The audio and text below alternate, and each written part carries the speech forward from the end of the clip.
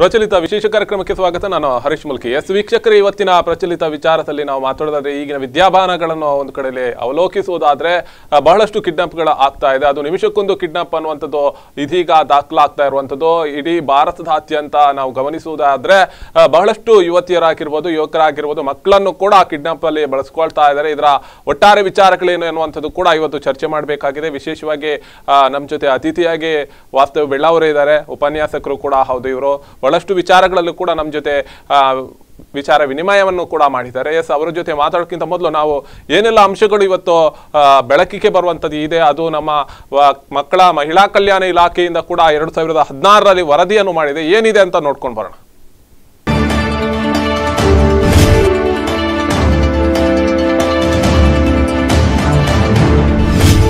ಅಪಹರಣಕ್ಕೆ ಒಳಗಾಗ್ತಾ ಇದೆ ಅನ್ನುವಂಥದ್ದು ಕೂಡ ಇದೀಗ ಜಗಜ್ಜಾಹೀರಾಗ್ತಾ ಇರುವಂಥದ್ದು. ಎಲ್ಲ ಮಾಹಿತಿ ಕೂಡ ಲಭ್ಯ ಆಗ್ತಾ ಇದೆ.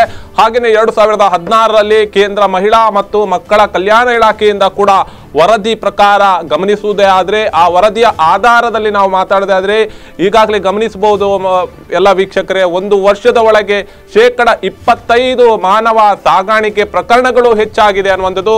25% ಹೆಚ್ಚಾಗಿರುವಂಥದ್ದು ಈಗಾಗಲೇ ನಾವು ಗಮನಿಸುತ್ತೇ ಆದರೆ 19,223 ಮಹಿಳೆಯರು ಹಾಗೆಯೇ ಮಕ್ಕಳು ಕಳ್ಳ ಸಾಗಾಣಿಕೆಯ ಒಳಗಾಗಿರುವಂಥದ್ದು.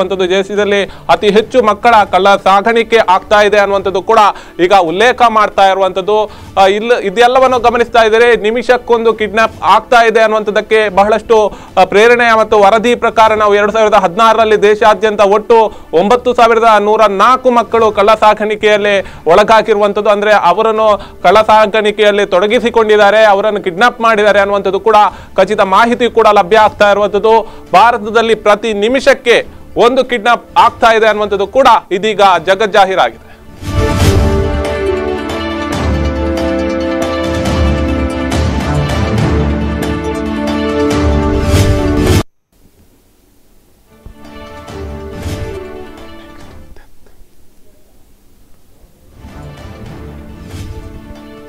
ಇದರೆಲ್ಲ ವಿಚಾರಗಳನ್ನು ಕೂಡ ಇವತ್ತು ಮಾತಾಡಬೇಕು. ನಾನು ಈಗಾಗಲೇ ಹೇಳಿದೆ, ಉಪನ್ಯಾಸಕರಾದಂತಹ ವಾಸ್ತವ ಬೆಳ್ಳಾವರೇ ಇದ್ದಾರೆ ನಮ್ಮ ಜೊತೆ. ಕಾರ್ಯಕ್ರಮಕ್ಕೆ ಸ್ವಾಗತ ಸರ್. ನಾವು ಗಮನಿಸುವುದೇ ಆದರೆ ನಾನು ಎಲ್ಲಾ ವಿಚಾರಗಳನ್ನು ಇವತ್ತು ಅಂಕಿಅಂಶಗಳನ್ನು ಹೇಳಿದೆ. ಮಕ್ಕಳ ಕಲ್ಯಾಣ ಇಲಾಖೆ ಆಗಿರ್ಬೋದು 2016ರಲ್ಲಿ ಹೇಳಿಕೆ ಕೊಟ್ಟಿದೆ. ಇದರ ಹಿನ್ನೆಲೆಗಳನ್ನು ನಾವು ಮಾತಾಡಬೇಕು. ಇವತ್ತು ನಾವು ಅದನ್ನು ಮಾತಾಡೋದಕ್ಕಿಂತ ಹಿಂದಿನ ನಾವು ಅದರಲ್ಲಿ ಮಕ್ಕಳ ಪೇರೆಂಟ್ಸ್ಗಳ ಜವಾಬ್ದಾರಿ ಆಗಿರ್ಬೋದು, ನಮ್ಮ ಸಮಾಜದಲ್ಲಿರುವಂತಹ ಪ್ರಮುಖ ಮುಖಂಡರುಗಳ ಪ್ರೇರಣೆ ಆಗಿರ್ಬೋದು, ಎಲ್ಲರ ಜವಾಬ್ದಾರಿ ಸಮಾಜದಲ್ಲಿ ಇದೆ. ಅದು ಶಿಕ್ಷಕರು ಅಂತ ನಿಮ್ಮನ್ನು ನಾವು ದೂರ್ಲಿಕ್ಕಿಲ್ಲ. ಪ್ರತಿಯೊಬ್ಬರ ಮನೆಯಲ್ಲೂ ಪೇರೆಂಟ್ ಇಂದ ಹಿಡಿದು ಪ್ರತಿ ಸಮಾಜದ ನಾಗರಿಕರಿಗೂ ಕೂಡ ಜವಾಬ್ದಾರಿ ಇದೆ. ಇವತ್ತು ಮಕ್ಕಳು ಒಂದು ಕಡೆಯಲ್ಲಿ ಹೋಗ್ತಾ ಇದ್ದಾರೆ ಅಥವಾ ತಪ್ಪು ದಾರಿಯಲ್ಲಿ ಹೋಗ್ತಾ ಇದ್ದಾರೆ ಅಂದ್ರೆ ಎಲ್ಲರೂ ಕೂಡ ಅದಕ್ಕೆ ಸಮದಾರಿಯಲ್ಲಿ ತರುವಂತಹ ಪ್ರಯತ್ನಗಳನ್ನು ಮಾಡಬಹುದು. ಇವತ್ತು ಅಂತ ಕಾಳಜಿಗಳು ಬಹಳಷ್ಟು ಕಡಿಮೆ ಇದೆ. ಯಾಕಂದ್ರೆ ನಮ್ಮ ಮಕ್ಕಳು, ನಮ್ಮ ಪರಿಸರ, ನಮ್ಮ ಮನೆಯವರು ಅಂತ ಮಾತ್ರ ಸೀಮಿತ ಆಗ್ತಾ ಇದ್ವಿ. ಅವಿಭಾಜಿತ ಕುಟುಂಬಗಳಿಂದ ವರ್ಗಿತವಾಗ್ತಾ ಇದ್ವಿ, ನಾವು ದೂರ ಆಗ್ತಾ ಇದ್ವಿ. ಇಂಥ ಒಂದು ಸನ್ನಿವೇಶದಿಂದಲೇ ಈ ಎಲ್ಲ ಆಗ್ತಾ ಇದೆಯಾ, ಅಥವಾ ಹಿಂದೆ ನಾವು ಗಮನಿಸಿದ ಇಂಥ ಒಂದು ಕಿಡ್ನಾಪ್ಗಳು ದಾಖಲಾಗ್ತಿರ್ಲಿಲ್ಲ. ಈಗ ಭಾರತದಾದ್ಯಂತ ನಾವು ಗಮನಿಸೋದ್ರೆ ನಿಮಿಷಕ್ಕೊಂದು ಕಿಡ್ನಾಪ್ ಆಗ್ತಾ ಇದೆ ಅನ್ನುವಂಥದ್ದು, ಎಲ್ಲಿ ಹೋಗ್ತಾರೆ ಅನ್ನುವಂಥದ್ದು ಕೂಡ ಪ್ರಶ್ನಾರ್ಥಕವಾಗಿ ಉಳಿಯುತ್ತದೆ. ಇದಕ್ಕೆ ಉತ್ತರವು ನಾವು ಮುಂದಿನ ದಿನಗಳಲ್ಲಿ ಕೊಡ್ತೀನಿ, ಯಾಕಂದ್ರೆ ಮುಂದಿನ ಎಪಿಸೋಡ್ ಅಲ್ಲಿ ಅದ್ರ ಬಗ್ಗೆ ಕೂಡ ಮಾಹಿತಿ ನೀಡ್ತೇನೆ. ಆದ್ರೆ ಇದರ ಒಟ್ಟಾರೆ ವಿಚಾರ ಏನು ಸರ್? ಈಗ ಇದರಲ್ಲಿ ಒಂದು 2 ವಿಭಾಗದಲ್ಲಿ ನಾವು ಇದನ್ನು ಚರ್ಚೆ ಮಾಡಬಹುದು. ಒಂದು ಬಡತನ ಮತ್ತು ಅಸಹಾಯಕತೆ, ಈ ಕಾರಣಕ್ಕೆ ಭಿಕ್ಷಾಟನೆಗೆ ಹೋಗಿ ನಂತರ ಮಕ್ಕಳು, ಹೆಣ್ಮಕ್ಕಳು, ಗಂಡು ಮಕ್ಕಳು ಕಿಡ್ನಾಪ್ಗೆ ಒಳಗಾಗುವಂಥದ್ದು ಅಥವಾ ಕಣ್ಮರೆಯಾಗುವಂಥದ್ದು ಒಂದು ಕಡೆಗೆ. ಇನ್ನೊಂದು ಬಹಳ ಮುಖ್ಯವಾಗಿ ಇವತ್ತು ವಿದ್ಯಾರ್ಥಿಗಳು, ವಿದ್ಯಾರ್ಥಿನಿಯರು ಒಂದು ರೀತಿಯಲ್ಲಿ ವಿವೇಚನರಹಿತವಾಗಿ ಬೇರೆ ಬೇರೆ ರೀತಿಯ ಒಂದು ಥರದ ಬದುಕಿನ ಆಮಿಷಗಳಿಗೆ ಒಳಗಾಗಿ ಅಥವಾ ಬೇರೆ ಬೇರೆ ರೀತಿಯ ಆಸೆಗಳಿಗೆ ಒಳಗಾಗಿ ಅದರ ಬಗ್ಗೆ ಜಾಗರೂಕತೆ ವಹಿಸದೆ ಮುಂದೆ ಏನಾಗುತ್ತೆ ಅನ್ನುವಂಥ ಅಪಾಯವನ್ನು ಅರಿಯದೆ ಒಂದು ರೀತಿಯಲ್ಲಿ ಅಪ್ಪರ್ ಕ್ಲಾಸ್ನಲ್ಲಿ ಆಗುವಂಥ ಅಥವಾ ಒಂದು ಮಿಡಲ್ ಅಪ್ಪರ್ ಕ್ಲಾಸ್ನಲ್ಲಿ ಆಗುವಂಥ ಒಂದು ಸಮಸ್ಯೆಯನ್ನು ಕೂಡ ನಾವು ಈಗ ಚರ್ಚೆ ಮಾಡ್ಬೋದು. ಹಾಗಾಗಿ ಒಂದು ಕಡೆಗೆ ವಿಲಾಸಿ ಜೀವನದ ವಿದ್ಯಾರ್ಥಿಗಳು ಆ ಕಡೆಗೆ ಆಮಿಷಗೊಳ್ಳುತ್ತಾ ಭವಿಷ್ಯವನ್ನು, ಬದುಕನ್ನು ಅರ್ಥ ಮಾಡಿಕೊಳ್ಳದೆ ದಾರಿ ತಪ್ಪುವಂಥದ್ದು ಒಂದು ಕ್ಯಾಟಗರಿ. ಆದರೆ ಇನ್ನೊಂದು ಕ್ಯಾಟಗರಿಯಲ್ಲಿ ಅಸಹಾಯಕತೆ, ರೋಗ ರುಜಿನ, ಬಡತನ ಮತ್ತು ಪರಿತ್ಯಕ್ತ ಕುಟುಂಬಗಳಿಂದ ಮಕ್ಕಳು ಬೀದಿಗೆ ಬಂದು ಆಗ ಬಗ್ಗೆ ಆ ಕುಟುಂಬಗಳಿಗೆ ಜಾಗರೂಕತೆ ಇಲ್ಲದೆ ಮುನ್ಸೂಚನೆಗಳಿಲ್ಲದೆ ಮುಂದಾಲೋಚನೆಗಳಿಲ್ಲದೆ ಆ ಮಕ್ಕಳು ಬೆಳೆದು ಯುವಕರಾಗುವಾಗ ದಾರಿ ತಪ್ಪುವಂಥದ್ದು. ಸೊ ಇದು ನಮ್ಮಲ್ಲಿ ಈ ಥರದ ಭಿಕ್ಷಾಟನೆ ಮತ್ತು ಕಣ್ಮರೆಯಾಗುವಂಥದ್ದು ಬಹಳ ವರ್ಷಗಳಿಂದಲಿತ್ತು, ಬ್ರಿಟಿಷ್ ಕಾಲದಿಂದಲೂ ಕೂಡ ಇತ್ತು. ಆದರೆ ಈಗ ಏನಾಯಿತು ಅಂತಂದರೆ ಭಾರತದಲ್ಲಿ ಒಂದು ರೀತಿಯಲ್ಲಿ ಕಲಿತು ಮುಂದೆ ಬರುತ್ತಿರುವಂಥ ವಿದ್ಯಾರ್ಥಿಗಳು ಅಥವಾ ಯುವಜನತೆ ಒಂದು ಸಣ್ಣ ಪ್ರಮಾಣದಲ್ಲಿ ಈ ಥರದ ಒಂದು ಕಿಡ್ನ್ಯಾಪ್ಗೆ ಒಳಗಾಗುವಂಥದ್ದು, ಕಣ್ಮರೆಯಾಗುವಂಥದ್ದು ಅಥವಾ ಮನೆ ಬಿಟ್ಟು ಹೋಗುವಂಥ ಪ್ರಕರಣಗಳು ನಮಗೆ ಆಗಾಗ ಕೇಳಿ ಬರುತ್ತೆ. ಸೊ ಇದು ಎರಡೂ ಕೂಡ ಒಂದು ನಾಗರಿಕ ಸಮಾಜಕ್ಕೆ ಉತ್ತಮವಾದ ಬೆಳವಣಿಗೆ ಅಲ್ಲ. ಇದರ ಬಗ್ಗೆ ವಿದ್ಯಾಸಂಸ್ಥೆಗಳು ಕೂಡ ಯೋಚನೆ ಮಾಡಬೇಕು, ಪೇರೆಂಟ್ಸ್ ಯೋಚನೆ ಮಾಡಬೇಕು ಮತ್ತು ರಾಜಕೀಯ ಪಕ್ಷಗಳು ಕೂಡ ಯೋಚನೆ ಮಾಡಬೇಕು. ಇದು ನನಗೆ ಅನಿಸುವ ಹಾಗೆ ಬರೀ ಒಂದು ಸಾಮಾಜಿಕ ಪಿಡುಗು ಮಾತ್ರ ಅಲ್ಲ, ನಮ್ಮ ದೇಶದ ರಾಜಕೀಯ ಪಿಡುಗು ಕೂಡ ಹೌದು, ಆರ್ಥಿಕ ಪಿಡುಗು ಕೂಡ ಹೌದು. ಆರ್ಥಿಕವಾಗಿ ರಾಜಕೀಯವಾಗಿ ದಿವಾಳಿತನಗೊಂಡಂಥ ಒಂದು ಸಂದರ್ಭದ ಒಂದು ದುರವಸ್ಥೆ ಅಂತ ನಾನು ಇದನ್ನು ಕರಿತೀನಿ. ಹಾಗಾಗಿ ಈ ಬಗ್ಗೆ ನಾವು ಆಳವಾಗಿ ಚರ್ಚೆ ಮಾಡ್ತಾ ಹೋದರೆ ಇದಕ್ಕೆ ನಾವು ಉತ್ತರವನ್ನು ಕಂಡುಕೊಳ್ಳಲಿಕ್ಕೆ ಸಾಧ್ಯ ಆಗುತ್ತೆ. ಬರೀ ಭಾಳ ಸೂಪರ್ಫಿಷಿಯಲ್ ಆಗಿ ಹಾಗಾಯಿತು ಹೀಗಾಯಿತು ಅಂದರೆ ಇದಕ್ಕೆ ಉತ್ತರ ಕಂಡುಕೊಳ್ಳಲಿಕ್ಕೆ ಸಾಧ್ಯ. ಹೇಗೆ ನಮ್ಮಲ್ಲಿ ಈಗ ಬೇರೆ ಬೇರೆ ರೀತಿಯ ಪ್ರಕರಣಗಳು ಕಂಡುಕೊರುತ್ತೆ, ದುಶ್ಚಟಗಳು ಅಥವಾ ಬೇರೆ ಥರದ ಗಾಂಜಾ ಇತ್ಯಾದಿಗಳು, ಅಫೀಮ್ಗಳು, ಈ ಥರದ ಒಂದು ಸ್ಕ್ಯಾಮ್ ಅಥವಾ ಏನಿದೆ ಅದೇ ಥರದ ಒಂದು ರೀತಿಯ ವಿದ್ಯಾರ್ಥಿಗಳು ಕಣ್ಮರೆಯಾಗುವಂಥ ಈ ಪ್ರಕರಣ ಕೂಡ ಒಂದು ನಮ್ಮ ಸಾಮಾಜಿಕ, ಆರ್ಥಿಕ ಮತ್ತು ರಾಜಕೀಯ ದುಸ್ಥಿತಿಯ ಅಥವಾ ಮುಂದಾಲೋಚನೆ ಇಲ್ಲದಂಥ, ಅದಕ್ಕೊಂದು ಸೀರಿಯಸ್ ಆಗಿ ಉತ್ತರವನ್ನು ಹುಡುಕೊಳ್ಳದೇ ಇರುವಂಥ ನಮ್ಮ ಸನ್ನಿವೇಶದ ಒಂದು ಹುಟ್ಟುವಳಿ ಅಂತ ನಾನು ಇದನ್ನು ಹೇಳ್ತೀನಿ. ಎಸ್, ಈಗಾಗಲೇ ನೀವು ಹೇಳಿದ್ರಿ ಪಾಲಕರಿಗೆ ಹಣದ ಆವೇಶ ಒಡ್ಡಿಯೂ ಕೂಡ ಕೆಲವು ಕಿಡ್ನಾಪ್ಗಳು ನಡೀತವೆ. ಒಂದು ಕಡೆಯಲ್ಲಿ ಅದನ್ನು ಒಪ್ಕೊಳ್ಳೋಣ, ಇನ್ನೊಂದು ಶಿಕ್ಷಣ ಮತ್ತೆ ಉದ್ಯೋಗ ಕೊಡ್ತೇನೆ ಅನ್ನುವಂಥದ್ದು ಮಿಸ್ಯೂಸ್ ಮಾಡ್ತಾ ಇದ್ದಾರೆ. ಅವರಿಗೆ ಆವೇಶ ಒಡ್ಡುವಂಥದ್ದು, ಅಲ್ಲಿ ಅವರನ್ನು ಒಳ್ಳೆ ಚಂದದ ಹುಡುಗಿಯರಿದ್ರೆ ಅವರನ್ನು ಉದ್ಯೋಗಾವಕಾಶವನ್ನು ಕೊಡ್ತೇವೆ ಅಂತ ಹೇಳಿದ್ರು ಟ್ರೈನಿಂಗ್ ರೂಪದಲ್ಲಿ ಪಡ್ಕೊಳ್ಳುವಂಥದ್ದು, ಅವರು ಬೇರೆ ಪಕ್ಕದ ರಾಜ್ಯಗಳಿಗೆ ತೆರಳುವಂಥದ್ದು, ಅಲ್ಲಿಂದ ವೇಶ್ಯಾವಾಟಿಕೆಗೆ ದೂಡುವಂಥದ್ದು ಎಷ್ಟೋ ಪ್ರಮೇಯಗಳು ಆಗಿದೆ. ನಾವು ದಕ್ಷಿಣ ಕನ್ನಡ ಜಿಲ್ಲೆಯಲ್ಲೇ ನೋಡಿದ್ರೆ ಬಹಳಷ್ಟು ಈಗಾಗಲೇ ನಾವು ಪ್ರಾಥಮಿಕ ಶಿಕ್ಷಣದಿಂದ ಅಥವಾ 8th ಅಂತ ಹೇಳ್ಬೋದು, 8ನೇ ತರಗತಿಯಿಂದ ಒಂದು ಡಿಗ್ರಿಯ ಒಳಗಿನ ಮಕ್ಕಳು ಹೈಯೆಸ್ಟ್ ಆಗಿ ನಾವು ನೋಡ್ತಾ ಇದ್ರೆ ಕಿಡ್ನಾಪ್ ಆಗುವಂಥದ್ದು, ಕಣ್ಮರೆ ಆಗುವಂಥದ್ದು, ಇನ್ಯಾವುದೋ ವಿಚಾರಗಳನ್ನು ನಾವು ನೋಡ್ತಾ ಇರ್ಬೋದು. ಆದ್ರೆ ಇವತ್ತು ಕೆಲವು ವರದಿಗಳನ್ನು ನಾವು ಗಮನಿಸಬಹುದು. ಇವತ್ತು ನನ್ನ ಕೈಯಲ್ಲೂ ಬಹಳಷ್ಟು ವರದಿಗಳನ್ನು ನಾನು ಉಲ್ಲೇಖ ಇಟ್ಕೊಂಡಿದ್ದೇನೆ ಇವತ್ತು. ಯಾಕಂದ್ರೆ ಇಲ್ಲಿ ಗಮನಕ್ಕೆ ಬರುವಂತಹ ಮೊದಲ ಅಂಶ ಏನಂದ್ರೆ, ಒಂದು ಪ್ರೀತಿಯ ವಿಚಾರದಲ್ಲೂ ಕೂಡ ಆವೇಶ ಒಡ್ಡಿ ಮತಾಂತರ ಅಥವಾ ಇನ್ಯಾವುದೋ ವಿಚಾರದಲ್ಲಿ ಧರ್ಮಗಳಲ್ಲಿ ಒಂದಷ್ಟು ಕಿತ್ತಾಟಗಳಿದೆ. ಅದನ್ನು ಹೊರತುಪಡಿಸಿದ್ರೆ ಮತ್ತಷ್ಟು ಕೆಲಸಗಳನ್ನು ನಾವು ಅದನ್ನು ಗಮನಿಸ್ತಾ ಇಲ್ಲ ಜನರು. ಇವತ್ತು ರಾಜಕೀಯ ಪಕ್ಷಗಳು ಒಂದು ಕಡೆಯಲ್ಲಿ ನಾವು ಇವತ್ತು ಹೇಳ್ತಾ ಇದ್ರೆ ರಾಜಕೀಯಕ್ಕೋಸ್ಕರ ಒಬ್ಬರನ್ನು ಬೆರಳು ಮಾಡಿ ತೋರಿಸುವಂತ ಕೆಲಸಗಳನ್ನು ಮಾಡ್ತಾರೆ. ಇದ್ರ ಹಿಂದಿನ ಅಜೆಂಡಾ ಇನ್ನೊಂದು ಇದೆ. ಯಾಕಂದ್ರೆ ಇವರನ್ನು ಅಂಗವೈಕಲ್ಯತೆಗೆ ಒಳಪಟ್ಟು ಭಿಕ್ಷಾಟನೆಗೆ ಒಂದು ಕಡೆಯಲ್ಲಿ ಯೂಸ್ ಮಾಡ್ತಾ ಇದ್ದಾರೆ ಅನ್ನುವಂಥದ್ದು ಮಾಹಿತಿ ಇದೆ. ಇಂಥವರ ವಿರುದ್ಧ ನಾವು ಹೇಗೆ ತೊಡೆ ತಟ್ಟಲಿಕ್ಕೆ ಸಾಧ್ಯ ಇದೆ ಸರ್?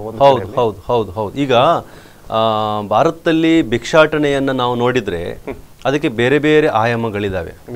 ಒಂದು, ಅದು ಸಾಮಾಜಿಕ ಹಸಿವಿನಿಂದ ಬಂದಿರುವಂಥದ್ದು ಬಹಳ ಮುಖ್ಯವಾಗಿ ಕಾಣ್ತೀವಿ. ನಾವೀಗ ಬೇರೆ ಬೇರೆ ರಸ್ತೆ ಬದಿಗಳಲ್ಲಿ ಹೋದಾಗ ಕೆಲವು ಮಕ್ಕಳು, ನಿರ್ಗತಿಕ ಮಕ್ಕಳು, ಹೆಣ್ಮಕ್ಳು, ಗಂಡು ಮಕ್ಕಳು, ಸಣ್ಣ ಬಾಲ್ಯತನದಲ್ಲಿರುವಂಥ ಮಕ್ಕಳು ಭಿಕ್ಷೆಗಾಗಿ ಕೈ ಒಡ್ಡುವಂಥದ್ದು ಕಾಣ್ತೀವಿ. ಇನ್ನೊಂದು ಕಡೆಗೆ ಯಾವುದೋ ಸಣ್ಣ ಪುಟ್ಟ ಪಾತ್ರೆ ಪಗಡಿಗಳನ್ನು ಮಾರ್ತಾ ಇರುವಂಥ ಒಂದು ಕುಟುಂಬ, ಇನ್ನೊಂದು ಕಡೆಗೆ ಅವರದೇ ಮಕ್ಕಳು ಭಿಕ್ಷಾಟನೆಗೆ ದಾರಿಯಲ್ಲಿ ಹೋಗುವವರನ್ನ ಕೈ ಚಾಚುವಂಥದ್ದನ್ನು ಕಾಣ್ತೀವಿ. ಅದಕ್ಕೆ ಫ್ಯಾಮಿಲಿ ಸಪೋರ್ಟ್ ಆಗಿರ್ತದೆ. ಫ್ಯಾಮಿಲಿ ಅದನ್ನು ಗಮನಿಸ್ತಾ ಇದ್ರು ಕೂಡ ಅದನ್ನು ನಿರಾಕರಣೆ ಮಾಡೋದಿಲ್ಲ, ಯಾಕಂದ್ರೆ ಅವರು ಭಿಕ್ಷಾಟನೆಯನ್ನು ಒಪ್ಕೊಂಡು ಬಿಟ್ಟಿರ್ತಾರೆ. ಹಾಗಾಗಿ ಮಾತ್ರ ಅಲ್ಲ, ನಮ್ಮಲ್ಲಿ ಕೆಲವು ಧಾರ್ಮಿಕ ಕ್ಷೇತ್ರಗಳಿಂದಲೂ ಕೂಡ ಭಿಕ್ಷಾಟನೆ ಆಗಿರುವಂಥದ್ದೆಲ್ಲ. ಉದಾಹರಣೆಗೆ ದೇವರುಗಳನ್ನು ಹೊತ್ತುಕೊಂಡು ಮನೆಗೆ ಬರುವಂಥ ಭಿಕ್ಷೆ ಬೇಡುವಂಥದ್ದು. ಸೊ ಈ ಥರದ ಒಂದು ಧಾರ್ಮಿಕ ಹಿನ್ನೆಲೆಯಿಂದ ಬಂದಿರುವಂಥ ಭಿಕ್ಷಾಟನೆಯ ಒಂದು ಇದನ್ನು ಕಾಣ್ತೀವಿ, ಧಾರ್ಮಿಕ ಕ್ಷೇತ್ರಗಳಿಂದ ಬಂದಿರುವಂಥದ್ದು. ಸೊ ಈಗ ಭಿಕ್ಷಾಟನೆಯ ಬೇರೆ ಬೇರೆ ಸಾಮಾಜಿಕ ನೆಲೆಗಳಿಂದ, ಧಾರ್ಮಿಕ ನೆಲೆಗಳಿಂದ ಮತ್ತು ಹಸಿವಿನ ನೆಲೆಗಳಿಂದ ಬಂದಿರುವಂಥದ್ದು, ಬೇರೆ ಬೇರೆ ನೆಲೆಗಟ್ಟಿನಿಂದ ಭಿಕ್ಷಾಟನೆ ಬೆಳ್ಕೊಂಡು ಬಂದಿದೆ. ಅದಕ್ಕೆ ಭಾರತದಲ್ಲಿ ಬೇರೆ ಬೇರೆ ರೀತಿಯ ಪ್ರಚೋದನೆ ರಾಜಕೀಯ ಒಂದಷ್ಟು ಪಟ್ಟಿಗಳನ್ನು ಇಡ್ತಾರೆ ಅಥವಾ ಆ ಕಣ್ಣಿನಲ್ಲಿ ನೋಡ್ತಾರೆ, ರಾಜಕೀಯ ದೃಷ್ಟಿಯಲ್ಲಿ ನೋಡಬಹುದು. ಆದ್ರೆ ಅದರ ಹಿನ್ನೆಲೆಗಳು ಮತ್ತಷ್ಟು ಇದೆ. ರಾಜಕೀಯರ ಒಂದು ಅವರಿಗೆ ಕಳಂಕವನ್ನು ಹಚ್ಚಬಹುದು, ಆದ್ರೆ ಅದರ ಹಿಂದೆಯಲ್ಲಿ ಹಿಡನ್ ಅಜೆಂಡಾ ಅನ್ನುವಂಥದ್ದು ರೀತಿಯಲ್ಲಿ ಒಂದಷ್ಟು ಕೆಲಸಗಳನ್ನು ಮಾಡ್ತಾ ಇದ್ದೇವೆ ಅನ್ನುವಂಥದ್ದು. ಕರೆಕ್ಟ್. ಈಗ ಹಿಡನ್ ಅಜೆಂಡಾ ಅಂತಂದ್ರೆ ಒಂದು ಏನಂತಂದ್ರೆ, ಈಗ ನೀವು ಇದನ್ನ ಗಮನಿಸಿ, ಯಾವುದು ಭಿಕ್ಷಾಟನೆಯನ್ನು ಗಮನಿಸಿ. ಈಗ ಭಿಕ್ಷಾಟನೆ ನಾವು ಅದು ಹಸಿವಿನಿಂದ ಶುರುವಾಯಿತು ಅಂತ ಹೇಳ್ತೀವಿ, ಅಸಹಾಯಕತೆಯಿಂದ ಶುರುವಾಯಿತು, ಅಥವಾ ಮುದುಕರು ಗಂಡ ಬಿಟ್ಟಂತ ಹೆಣ್ಮಕ್ಳು ಅವರ ಮಕ್ಕಳು ಇವರೆಲ್ಲ ಭಿಕ್ಷಾಟನೆಗೆ ಬರ್ತಾರೆ. ಆದರೆ ಭಿಕ್ಷಾಟನೆ ಅನ್ನುವಂಥದ್ದು ಒಂದು ದೊಡ್ಡ ಗ್ಯಾಂಗ್ ಆಗಿ ಕೆಲಸ ಮಾಡುತ್ತೆ, ಅದಕ್ಕೊಂದು ಹಿಡನ್ ಎಜೆಂಡಾ ಇದನ್ನು ನೀವು ಗಮನಿಸೋದಿಲ್ಲ. ಇದು ಸಾಮಾನ್ಯವಾಗಿ ಒಂದು ರಿಪೋರ್ಟ್ ಹೇಳುತ್ತೆ 180 ಕೋಟಿ ರೂಪಾಯಿ ಭಿಕ್ಷಾಟನೆಯನ್ನು ಸಂಗ್ರಹ ಮಾಡ್ತಾರೆ ಈ ಗ್ಯಾಂಗ್ಗಳು. 180 crore rupees ಪರ್ ಇಯರ್ ಅವರಿಂದ ಇಡೀ ಹಣ ಸರ್ಕ್ಯುಲೇಟ್ ಆಗ್ತದೆ. ಅಂದ್ರೆ ನಾವು ಭಿಕ್ಷಾಟನೆ ಇಷ್ಟು ದೊಡ್ಡ ಮೊತ್ತದ ಹಣ ಸಂಗ್ರಹ ಮಾಡ್ತದೆ ಎನ್ನುವಂಥ ಗ್ಯಾಂಗ್ಗಳು. ಈಗ ಉದಾಹರಣೆಗೆ ಏನಾಗುತ್ತೆ, ಈಗ ಸಾಮಾನ್ಯವಾಗಿ ತಮ್ಮ ಸ್ವಂತ ಇಚ್ಛೆಯಿಂದ ಅಸಹಾಯಕತೆಯನ್ನು ತೋರಿಸಿ ಭಿಕ್ಷಾಟನೆ ಮಾಡೋರು ಒಂದು ಕಡೆಗೆ ಅದನ್ನು ಪ್ರಾಬ್ಲಮ್ ಇಲ್ಲ, ಆದರೆ ಅದು ಇರಬಾರ್ದು ಅಂತ ನಾನು ಹೇಳ್ತಾ ಇಲ್ಲ. ಅವರ ಗಾಯವನ್ನ, ಅವರ ಅಂಗವೈಕಲ್ಯವನ್ನ, ಅವರ ರೋಗವನ್ನ, ಅವರ ಇದನ್ನ ತೋರಿಸ್ಕೊಂಡ್ಬಿಟ್ಟು ಒಂದು ಭಿಕ್ಷಾಟನೆ ಅಸಹಾಯಕತೆಯನ್ನು ಕ್ಲೇಮ್ ಮಾಡುವಂಥದ್ದು, ಬೇಡುವಂಥದ್ದು, ಅದರಿಂದ ದುಡ್ಡು ಇತ್ಯಾದಿಗಳನ್ನು ಅಂಗಲಾಚುವಂಥದ್ದು ಒಂದು ಕಡೆಗೆ. ಆದರೆ ಅಂಥ ಅಂಗವೈಕಲ್ಯಗಳನ್ನು ಕಿಡ್ನ್ಯಾಪ್ ಮಾಡಿ ಅಥವಾ ವ್ಯಕ್ತಿಗಳನ್ನೇ ತಗೊಂಡು ಹೋಗಿ ಅವ್ರಿಗೇನಾದರೂ ವಿರೂಪಗೊಳಿಸಿ ಮಾಡುವಂಥ ಗ್ಯಾಂಗ್. ನಾವು ಇದು ಕಳೆದ ವರ್ಷನೂ ಕೂಡ ಮೈಸೂರು, ಬೆಂಗಳೂರು ಕಡೆ ಈ ಥರದ ದಂಧೆಗಳನ್ನು ನಾವು ಗಮನಿಸಿದ್ದೇವೆ. ಸೊ ಅಂದರೆ ನಮ್ಮ ದೇಶದಲ್ಲಿ ಏನಾಗ್ತಾ ಇದೆ ಅಂತಂದರೆ, ಒಂದು ಕಡೆ ಸಾಮಾಜಿಕ ಸಮಸ್ಯೆ, ಆ ಸಾಮಾಜಿಕ ಸಮಸ್ಯೆಯನ್ನು ಬಂಡವಾಳವಾಗಿ ಮಾಡಿಕೊಂಡು ಹಣ ಸಂಪಾದನೆ ಮಾಡುವ ಇನ್ನೊಂದು ಗ್ಯಾಂಗ್. ಸೊ ಈ ಥರದ ಬೇರೆ ಬೇರೆ ರೀತಿಯ ಹಿಡನ್ ಉದ್ದೇಶಗಳನ್ನು ಇಟ್ಟುಕೊಂಡು ಕೆಲಸ ಮಾಡುವಂಥದ್ದು ನಾವು ಗಮನಿಸ್ತೀವಿ. ಹಾಗಾಗಿ ಇದಕ್ಕೆ ನಾವು ಏನು ಪರಿಹಾರ ಹುಡುಕ್ಬೇಕಂತಂದರೆ, ಇದ್ರ ಬಗ್ಗೆ ನಮ್ಮ ಶಿಕ್ಷಣ ಸಂಸ್ಥೆಗಳಲ್ಲಿ ಸರಿಯಾದ ಎಜುಕೇಶನ್ ಬಹಳ ಮುಖ್ಯವಾದ ಎಲ್ಲ ವಿಚಾರದಲ್ಲೂ ನಾನು ಗಮನಿಸಿದ್ದೇನೆ. ಯಾಕಂದ್ರೆ ಏನೋ ಒಂದು ಅಥವಾ ಏನಾದರೂ ತಪ್ಪುಗಳಾದ್ರೆ ಅಥವಾ ವಿದ್ಯಾರ್ಥಿಗಳು ಅಥವಾ ವಿದ್ಯಾರ್ಥಿ ಜೀವನದಲ್ಲಿ ತಪ್ಪು ಮಾಡಿದ್ರೆ ಅದು ಶಿಕ್ಷಕರಿಗೆ ಅಥವಾ ಇನ್ನು ಪೇರೆಂಟ್ಗಳಿಗೆ ಹೇಳುವಂಥದ್ದು. ಆದ್ರೆ ಇಲ್ಲಿ ಹೆಚ್ಚಾಗಿ ನಾನು ಗಮನಿಸಿದ ಲೆಕ್ಕದಲ್ಲಿ ಅವನು ಕಲಿಯುವಂತ ಶಿಕ್ಷಕರು ಅಥವಾ ಕಲಿಸುವಂತ ಶಿಕ್ಷಕರ ಮೇಲೆ ಗುರಿ ಮಾಡ್ತಾರೆ. ಆದ್ರೆ ಎಲ್ಲವನ್ನು ಶಿಕ್ಷಕರೇ ಅದನ್ನು ಹೊಣೆ ಹೊಟ್ಲಿಕ್ಕೆ ಸಾಧ್ಯತೆ ಇದೆಯಾ? ಯಾಕಂದ್ರೆ ಪೇರೆಂಟ್ ಇದು ಹಾಗಾದ್ರೆ ಜವಾಬ್ದಾರಿ ಏನಿಲ್ವಾ? ಅವರು ಬೇಕಾಬಿಟ್ಟಿಯಾಗಿ ಬಿಟ್ಟು ಬಿಡ್ಬೋದಾ? ಹಾಗಾದ್ರೆ ಖಂಡಿತ ಇದೆ. ಆದ್ರೆ ನಮ್ಮಲ್ಲಿ ಒಂದು ಅಸಹಾಯಕ ಗುಂಪುಗಳನ್ನು ನಾವು ಪೇರೆಂಟ್ಸ್ ಜವಾಬ್ದಾರಿ ಅಂತ ನಾವು ಬಿಟ್ಟು ಬಿಡ್ಲಿಕ್ಕೆ ಆಗೋದಿಲ್ಲ. ಅವರು ಒಂದು ರೀತಿಯಲ್ಲಿ ಒಂದು ಜಾಗೃತಿ ಇಲ್ಲದ ಒಂದು ಗುಂಪು. ಈ ನಮ್ಗೇನಾಗುತ್ತೆ ಗೊತ್ತೇ ಇರೋದಿಲ್ಲ, ಮತ್ತು ಅವರು ದುಶ್ಚಟಗಳಿಗೆ ಒಳಗಾಗಿರ್ತಾರೆ, ಅಮಲು ಪದಾರ್ಥಗಳಿಗೆ ಒಳಗಾಗಿರ್ತಾರೆ. ಇನ್ನೊಂದು ಕಡೆಗೆ ಗೊತ್ತಿದ್ದು ಅಪರಾಧ ಕಡೆಗೆ ಹೋಗುವಂಥದ್ದು ಸಂದರ್ಭಕ್ಕೆ ಪೇರೆಂಟ್ಸ್ನ ನಿರ್ಲಕ್ಷ್ಯ ಬಹಳ ವಿಶೇಷವಾಗಿ ಕಾಣ್ತೀವಿ. ಪೇರೆಂಟ್ ನಿರ್ಲಕ್ಷ್ಯ. ಅವರು ಈಗ ನಾನು ಕಳೆದ ಡಿಬೇಟ್ನಲ್ಲಿ ಹೇಳಿದ ಹಾಗೆ ಪೇರೆಂಟ್ಸ್ ಏನು ಮಾಡ್ತಾರೆ, ಸಾಮಾನ್ಯವಾಗಿ ಅವ್ರದೇ ಕೆಲಸಗಳಲ್ಲಿ ತಲ್ಲೀನರಾಗಿರ್ತಾರೆ, ಮಕ್ಕಳು ಏನು ಹೋಗೋದಿಲ್ಲ. ಮತ್ತು ಕೆಲವು ಪೇರೆಂಟ್ಸ್ ಭಾಳ ವಿಲಾಸಿ ಜೀವನವನ್ನು ಮನೆಯಲ್ಲಿ ಕೂಡ ಮಾಡ್ಕೊಂಡಿರ್ತಾರೆ, ಅದನ್ನೇ ಮಕ್ಕಳಿಗೆ ಕಲಿಸಿರ್ತಾರೆ, ಅದನ್ನು ಅಭ್ಯಾಸ ಮಾಡಿರ್ತಾರೆ, ಅದನ್ನು ಹವ್ಯಾಸ ಮಾಡಿಗೊಳಿಸ್ತಾರೆ. ಸೊ ವಿದ್ಯಾರ್ಥಿಗಳಿಗೆ ಏನಾಗುತ್ತೆ, ಇದು ನನ್ನ ದಿನನಿತ್ಯದ ವಾಸ್ತವ ಸಂಗತಿ ಏನು ಅಂತ ಅನಿಸ್ಬಿಡುತ್ತೆ, ಇದುವೇ ನಿಜವಾದ ಜೀವನ ಅಂತ ಅನಿಸ್ಬಿಡುತ್ತೆ. ಅಲ್ಲಿ ಎಲ್ಲಾದರೂ ಆಮಿಷ ಸಿಕ್ಕಿದಾಗ ಅದನ್ನು ಪಡೀಲಿಕ್ಕಾಗಿ ಅವರು ಮುಂದಕ್ಕೆ ಹೋಗ್ತಾರೆ. ಆದರೆ ಹಿಂದೆ ಯಾರಿದ್ದಾರೆ ಅನ್ನೋದನ್ನು ಅವರು ನೋಡ್ಲಿಕ್ಕೆ ಹೋಗೋದಿಲ್ಲ. ಹಿಂದೆ ಬೇರೆ ಕೆಟ್ಟ ಕೈಗಳು ಇರ್ಬೋದು, ದುರುದ್ದೇಶಗಳು ಇರ್ಬೋದು, ಅಂಥ ಸಂದರ್ಭದಲ್ಲಿ ಅವರು ಕಣ್ಮರೆಯಾಗುವಂಥ ಸಾಧ್ಯತೆ ಇರುತ್ತೆ. ಹಾಗಾಗಿ ಇದನ್ನ ನೀವು ಹೇಳಿದ ಪ್ರಶ್ನೆ ಕರೆಕ್ಟ್ ಆಗಿದೆ. ಅದೇನಂದ್ರೆ ಪೇರೆಂಟ್ಸ್ ಇದ್ರ ಬಗ್ಗೆ ಬಹಳ ಸೂಕ್ಷ್ಮವಾಗಿ ಗಮನಿಸಬೇಕು. ಯಾಕೆಂತಂದ್ರೆ ವಿದ್ಯಾರ್ಥಿಗಳು ಹದಿಹರೆಯದಲ್ಲಿ ಬೆಳೆತಿರೋ ಸಂದರ್ಭದಲ್ಲಿ ಕಾಲೇಜ್ ಹಂತಕ್ಕೆ ಹೋಗುವಾಗ ಅವನು ಎಲ್ಲಿ ಹೋಗಿರ್ತಾನೆ, ಯಾರ ಜೊತೆಗೆ ಅವನು ಇರ್ತಾನೆ, ಅವರ ಫ್ರೆಂಡ್ ಸರ್ಕಲ್ ಹೇಗಿದೆ ಎನ್ನುವುದನ್ನ ಪೇರೆಂಟ್ಸ್ ಗಮನಿಸಬೇಕು. ಈಗ ಪೇರೆಂಟ್ಸ್ ಏನು ಮಾಡ್ತಾರೆ ಅಂದರೆ, ಮಕ್ಕಳಿಗೆ ಸಾಮಾನ್ಯವಾಗಿ ಬಟ್ಟೆ, ಬರೆ, ದುಡ್ಡು ಇತ್ಯಾದಿ ಪುಸ್ತಕಗಳನ್ನು ಕೊಟ್ಬಿಡ್ತಾರೆ. ಆದರೆ ಜವಾಬ್ದಾರಿನ ಕಲಿಸ್ಬೇಕಲ್ಲ, ಯಾರ ಜೊತೆಗೆ ಹೇಗೆ ವರ್ತಿಸ್ಬೇಕಂತ ಕಲಿಸ್ಬೇಕಲ್ಲ. ಈ ವಿವೇಚನೆಯನ್ನ ಕಲಿಸದೇ ಇರೋದ್ರಿಂದ ವಿದ್ಯಾರ್ಥಿಗಳೇನಾಗ್ತಾರೆ ಅಂದ್ರೆ ಬಹಳ ಬೇಗ ಅಜಾಗೃತಿಯಿಂದ ದಾರಿ ತಪ್ತಾರೆ, ಕಾಲು ಜಾರಿ ಬೀಳ್ತಾರೆ. ಸೊ ಕಾಲು ಜಾರಿ ಒಮ್ಮೆ ಬಿದ್ದ ಮೇಲೆ ಅವರಿಗೆ ಎಚ್ಚರ ಆಗುವಾಗ ಸಮಯ ವಿಳಂಬ ಆಗಿದೆ. ಸೊ ಈ ದೃಷ್ಟಿಯಲ್ಲಿ ಇವತ್ತಿನ ಸಂದರ್ಭದಲ್ಲಿ ಪೇರೆಂಟ್ಸ್ ಕೂಡ ಬಹಳ ಮುಖ್ಯವಾಗಿ ಗಮನಿಸಬೇಕು.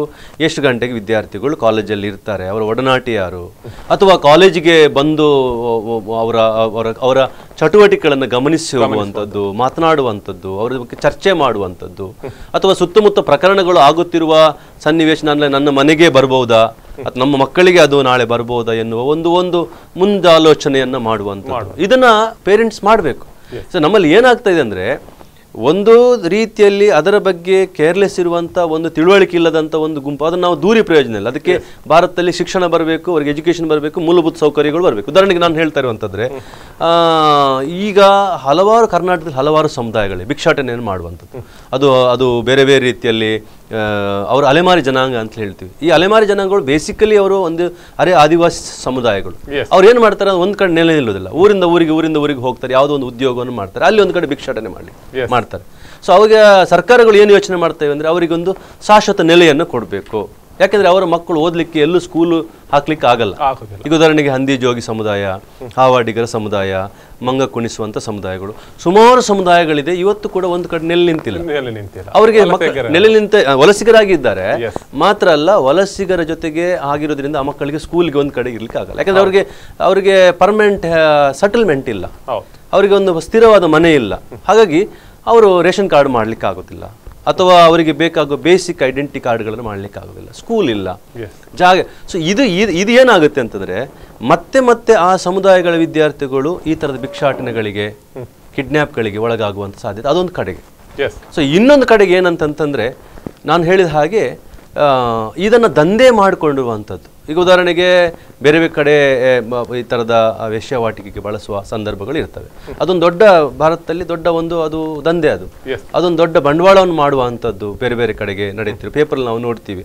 ಅದರ ಮೇಲೆ ಸರ್ಕಾರಗಳು ಎಷ್ಟು ಕಾನೂನು ತಂದರೂ ಕೂಡ ಅವರು ಅದನ್ನು ಬೆಳೆಸ್ತಾನೆ ಇರ್ತಾರೆ. ಅದಕ್ಕೆ ರಾಜಕೀಯದ ಸಪೋರ್ಟ್ಗಳು ಇರ್ಬೋದು, ಅಧಿಕಾರಿಗಳ ಸಪೋರ್ಟ್ ಇರ್ಬೋದು, ಅದನ್ನು ಬೆಳೆಸ್ತಾನೆ ಇರ್ತಾರೆ. ಅಥವಾ ದೊಡ್ಡ ಪ್ರಭಾವಿ ವ್ಯಕ್ತಿಗಳು ಅದನ್ನು ನಡೆಸ್ತಾ ಇದ್ದಿರುವಂಥದ್ದು ಇರ್ಬೋದು ಅಲ್ವಾ. ಸೊ ಆ ದೃಷ್ಟಿಯಲ್ಲಿ ವಿದ್ಯಾರ್ಥಿಗಳು ಅಂತ ಒಂದು ವ್ಯವಸ್ಥೆ ಭಾರತದಲ್ಲಿರುವಾಗ ತಾವು ಒಂದು ಸಾರ್ವಜನಿಕ ಬದುಕಿನಲ್ಲಿ ಹೇಗಿರಬೇಕು, ಹೇಗೆ ನಾನು ವರ್ತಿಸಬೇಕು, ಮತ್ತು ನಮ್ಮ ನೊಡೆಗೆ ಆಮಿಷ ತೋರಿಸುವಂತವರು ನಮ್ಮ ಜೊತೆಗೆ ಒಳ್ಳೆ ಪ್ರೀತಿಯಿಂದ ಮಾತಾಡೋದು, ಆ ಪ್ರೀತಿ ಸರಿಯೇ ತಪ್ಪೇ, ಅಥವಾ ಅದು ನೈಜ ಪ್ರೀತಿಯೇ, ಅಥವಾ ನನ್ನನ್ನು ಮೋಸಗೊಳಿಸುವಂತ ವಂಚನೆಗೊಳಿಸುವಂತ ಜಾಗೃತೆ ಬಹಳ ಬೇಕಾಗ್ತದೆ. ಒಂದು ಸಮಾಜದಲ್ಲಿ ಯಾರಿಗೂ ಕೂಡ ಒಮ್ಮೆಲೆ ವಿಶ್ವಾಸವನ್ನು ತಾಳುವ ಹಾಗಿಲ್ಲ, ಇಂಥ ದಿನಗಳಲ್ಲಿ ತಾಳುವ ಹಾಗಿಲ್ಲ. ಅವರು ಜಾಗೃತಿ ವಹಿಸಬೇಕಾಗ್ತದೆ. ಈ ವ್ಯಕ್ತಿ ಸೂಕ್ತ ಇದ್ದ, ನಾವು ಚಲನವಲನಗಳ ಮೂಲಕ ಗುರುತಿಸಬೇಕಾಗುತ್ತೆ. ಚಕ್ರಿ ಒಂದು ಪುಟ್ಟ ವಿರಾಮದ ಬಳಿಕ ಕಾರ್ಯಕ್ರಮ ಮುಂದುವರೆಯುತ್ತೆ.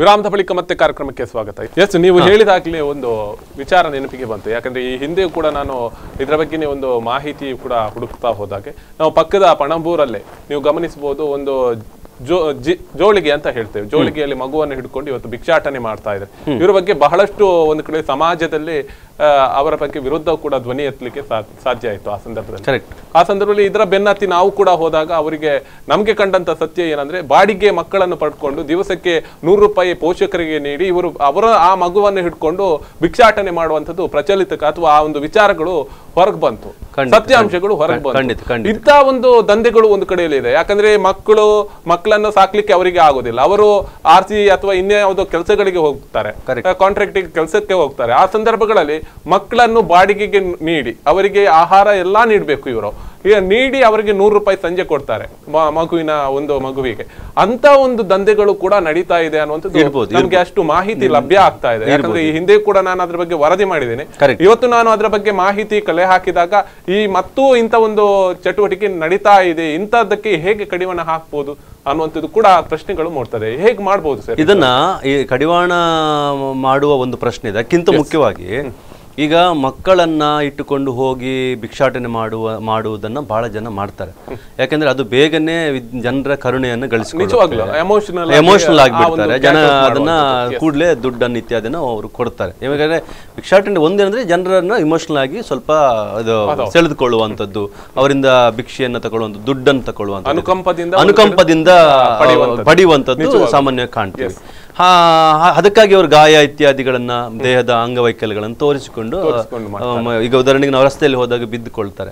ಸೊ ಆದ್ರೆ ಅದನ್ನ ನಾವು ಟೀಕಿಸುವ ಹಾಗಿಲ್ಲ. ಯಾಕಂತಂದ್ರೆ ಅವರು ನಿಜವಾಗಿ ಅಸಹಾಯಕರಾಗಿದ್ದಾರೆ. ನಮ್ಮ ಭಾರತ ಬಹಳ ದೊಡ್ಡ ಸಮಸ್ಯೆ. ಯಾಕಂದ್ರೆ ನನಗೆ ಗೊತ್ತಿದ್ದ ಹಾಗೆ 44,000 ಜನ ವಿದ್ಯಾರ್ಥಿಗಳು ಪ್ರತಿ ವರ್ಷಕ್ಕೆ ಭಿಕ್ಷಾಟನೆಗೆ ಬಲಿ ಆಗ್ತಾ ಇದ್ದಾರೆ. ಸೊ 3 ಕೋಟಿ ಜನ ವಿದ್ಯಾರ್ಥಿಗಳು ಬೇರೆ ಬೇರೆ ರೀತಿಯಲ್ಲಿ, ಸಣ್ಣ ಮಕ್ಕಳು ಇವತ್ತು ಭಿಕ್ಷಾಟನೆಯ ಆಗಿರುವಂಥದ್ದನ್ನ ವರದಿಗಳು ಹೇಳ್ತವೆ. 3 ಕೋಟಿ ಜನ. 44,000 ಜನ ಪ್ರತಿ ವರ್ಷ ವಿದ್ಯಾರ್ಥಿಗಳು ಬೇರೆ ಬೇರೆ ರೀತಿಯಲ್ಲಿ ಭಿಕ್ಷಾಟನೆಯ ದಂಧೆಗಳಿಗೆ ಪ್ರತ್ಯಕ್ಷವಾಗಿ ಪರೋಕ್ಷವಾಗಿ ಒಳಗಾಗುವುದನ್ನು ಮಾಹಿತಿಗಳು ಹೇಳ್ತವೆ.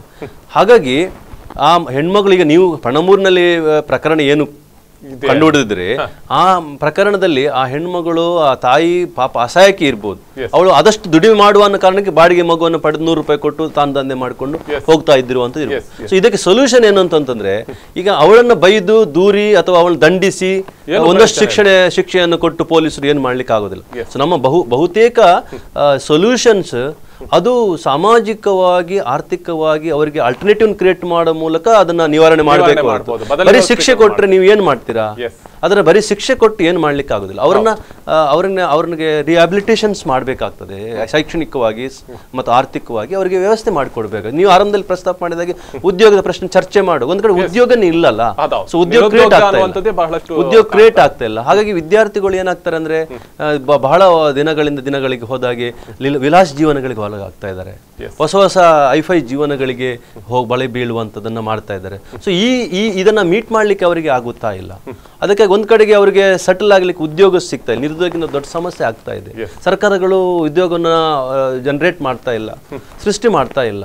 ಸೊ ಅಂತ ಸಂದರ್ಭದಲ್ಲಿ ರಾಜಕೀಯ ಪಕ್ಷಗಳು ಮತ್ತು ಸರ್ಕಾರಗಳು ಬಹಳ ಚಿಂತನೆ ಮಾಡಬೇಕಾಗ್ತದೆ. ಇದನ್ನ ಅವರು ಸೀರಿಯಸ್ ಆಗಿ ಚಿಂತನೆ ಮಾಡಿ ನಮ್ಮ ಈ ನಾಳೆ ಬರುವಂತ ಯುವಕ ಯುವತಿಯರಿಗೆ ಏನು ಅವರಿಗೆ ಉದ್ಯೋಗ, ಅವರಿಗೆ ದುಡಿಮೆಗೆ, ಅವರಿಗೆ ಬದುಕಿಗೆ ಏನು ದಾರಿ ಅನ್ನೋದನ್ನ ಚರ್ಚೆ ಮಾಡಬೇಕಲ್ಲ. ಸೊ ಈ ವಿಚಾರಗಳನ್ನು ಗಮನದಲ್ಲಿ ಇಟ್ಕೊಳ್ಬೇಕಾಗತ್ತೆ. ಮತ್ತು ಈ ಸಮುದಾಯಗಳು ಏನಂತಂದ್ರೆ ಒಂದು ಕುಟುಂಬವೇ ಹೋಗಿ ಇದು ಮಾಡುವಂಥದ್ದು, ಅವರಿಗೆ ಸೂಕ್ತವಾದ ಮನೆ, ಶಿಕ್ಷಣ ಮತ್ತು ಅವರಿಗೆ ಸೂಕ್ತವಾದಂಥ ಲೀಗಲ್ ಫೆಸಿಲಿಟೀಸ್ ಅನ್ನು ಕೊಟ್ಟಾಗ ಅವರು ಒಂದು ಸುಸ್ಥಿರ ಸಮಾಜಕ್ಕೆ ಬರಲಿಕ್ಕೆ ಸಾಧ್ಯ ಆಗುತ್ತೆ. ಬಹಳ ಮುಖ್ಯವಾಗಿ ಸ್ಕೂಲಿಂಗ್, ನಾನು ಹೇಳ್ತಿರೋದು ಈಗ ಈ ಸ್ಕೂಲಿಂಗ್ ಇದೆಯಲ್ಲ, ಶಾಲಾ ಪದ್ಧತಿಯನ್ಗೆ ಅವರನ್ನು ತರುವಂತ ಸರ್ಕಾರಗಳು. ನೀವು ಮಾತಾಡುವಾಗ ಒಂದು ಹಿಂದೆಯೂ ಕೂಡ ಇತ್ತು, ಸರ್ಕಾರಿ ಶಾಲೆಗಳಲ್ಲಿ ವಿದ್ಯಾರ್ಥಿಗಳಾಗಿರ್ಬೋದು ಅಥವಾ ಅಲ್ಲಿಯ ಸಹಪಾಠಿಗಳಾಗಿರ್ಬೋದು ಶಿಕ್ಷಕರಿಗೆ ಒಂದು ಜವಾಬ್ದಾರಿಯನ್ನು ಕೊಟ್ಟಿತ್ತು. ನಿಮ್ಮ ಶಾಲೆಗಳಿಗೆ ವಿದ್ಯಾರ್ಥಿಗಳನ್ನು ಬರತರುವಂತದ್ದು ಕೆಲಸ ನೀವು ಮಾಡಬೇಕು. ಮನೆ ಮನೆಗೆ ತೆರಳಿದ್ರು ಎಲ್ಲರೂ, ಪಾಪ ಮನೆ ಮನೆಗೆ ತೆರಳಿ ಎಲ್ಲಾ ವಿದ್ಯಾರ್ಥಿಗಳನ್ನು ಎಷ್ಟು ಅಂಕಿಅಂಶಗಳನ್ನು ಕೂಡ ಒಟ್ಟು ಮಾಡಿದ್ರು. ಆದ್ರೆ ಏನ್ ಲಾಭ ಆಯ್ತು? ಮರು ದಿವಸ ನೋಡಿದ್ರೆ ಇನ್ನೆಷ್ಟು ವಿದ್ಯಾರ್ಥಿಗಳು ಶಿಕ್ಷಣ ಪಡೀಲಿಕ್ಕೆ ಬರಲೇ ಇಲ್ಲ ಅನ್ನುವ. ಇಲ್ಲ ಆತರ ಮಾಡಕ್ಕೆ ಕಷ್ಟ ಇದೆ. ಯಾಕಂತಂದ್ರೆ ಈಗ ನಮ್ಮಲ್ಲಿ ಏನಾಗ್ತಾ ಇದೆ ಅಂತಂದ್ರೆ ಸುಮಾರು 12-13 ಶಾಲೆಗಳು ಮುಚ್ತಾ ಇವೆ ಕರ್ನಾಟಕದಲ್ಲಿ, ಗವರ್ಮೆಂಟ್ ಸ್ಕೂಲ್ಸ್.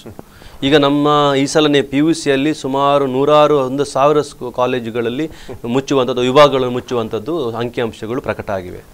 1370 ಉಪನ್ಯಾಸಕರು, ಹೆಚ್ಚುವರಿ ಉಪನ್ಯಾಸಕರು ಅಂತ ಆಗಿದೆ. ಕಳೆದ ಹಿಂದಿನ ವರ್ಷಗಳಲ್ಲಿ ಪ್ರೈಮರಿ ಸ್ಕೂಲಲ್ಲಿ ಎಷ್ಟೋ 1000 ಟೀಚರ್ಸ್ ಹೆಚ್ಚುವರಿ ಅಂತ ಆಯಿತು.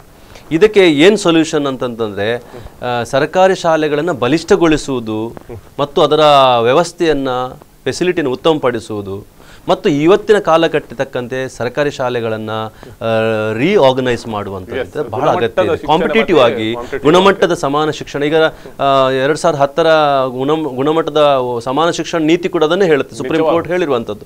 ಅದನ್ನ ಕರ್ನಾಟಕ ಸರ್ಕಾರ 2010ರಲ್ಲಿ ಈಗ ಬಂದಿದೆ.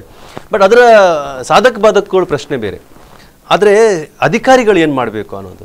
ಈಗ ನಮ್ಮಲ್ಲಿ ಏನಾಗ್ತಾ ಇದೆ ಅಂತಂದರೆ, ಸರ್ಕಾರಿ ಕಾಲೇಜುಗಳು ಕೆಲವು ಮಂಗಳೂರಲ್ಲಿ ಈ ಸಲ ಮುಚ್ಚುವಂಥ ಅಥವಾ ಅವುಗಳಿಗೆ ಸ್ಟ್ರೆಂತ್ ಇಲ್ಲ, ವಿದ್ಯಾರ್ಥಿಗಳು ಇಲ್ಲ ಅನ್ನೋ ಒಂದು ವರದಿಯನ್ನು ಮಾಡಿದ್ದಾರೆ.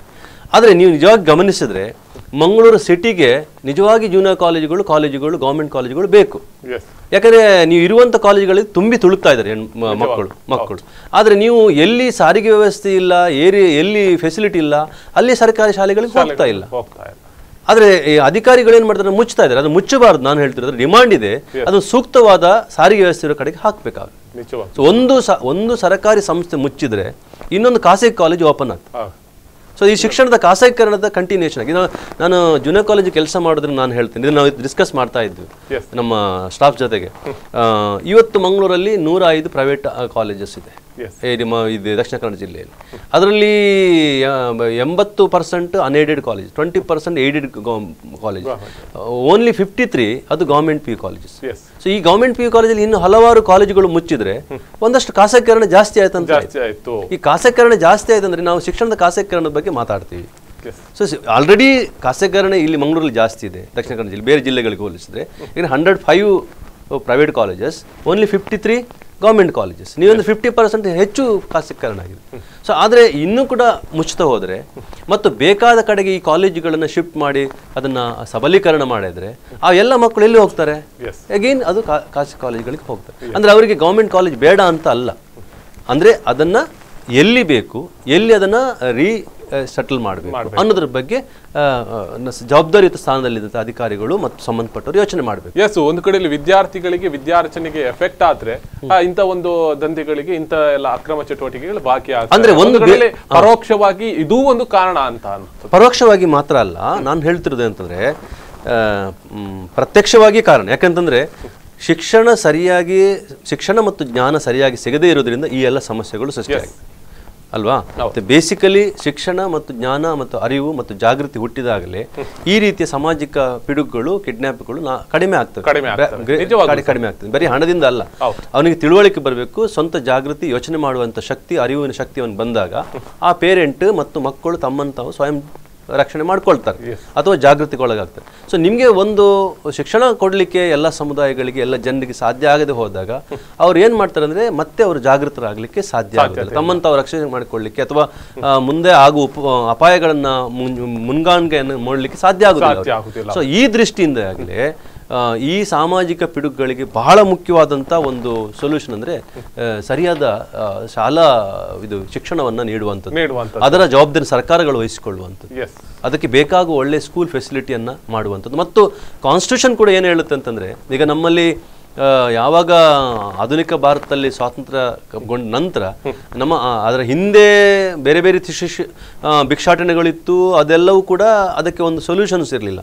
ಬಟ್ ನಮ್ಮ ಕಾನ್ಸ್ಟಿಟ್ಯೂಷನ್ ಏನು ಹೇಳುತ್ತೆ ಅಂತಂದರೆ, ಯಾವ ಬಿಲೋ 18 ಮಕ್ಕಳಿಗೆ ಯಾವಾಗಲೂ ಕೂಡ ಅವರು ಈ ರೀತಿಯ ವಂಚನೆಗೆ ಒಳಗಾಗಬಾರ್ದು. ಅಂದರೆ ಆರೋಗ್ಯ, ಶಿಕ್ಷಣ ಮತ್ತು ರಕ್ಷಣೆ, ಲೈಂಗಿಕ ದೌರ್ಜನ್ಯ ಅಥವಾ ದೈಹಿಕವಾಗಿ ಬಳಸಿಕೊಳ್ಳುವಂಥದ್ದು ಇದಕ್ಕೆ ಒಳಗಾಗಬಾರ್ದು ಅಂತ ಕಾನ್ಸ್ಟಿಟ್ಯೂಷನ್ ಕೂಡ ಹೇಳುತ್ತೆ. 18 ಇಯರ್ಸ್ ಒಳಗಡೆ.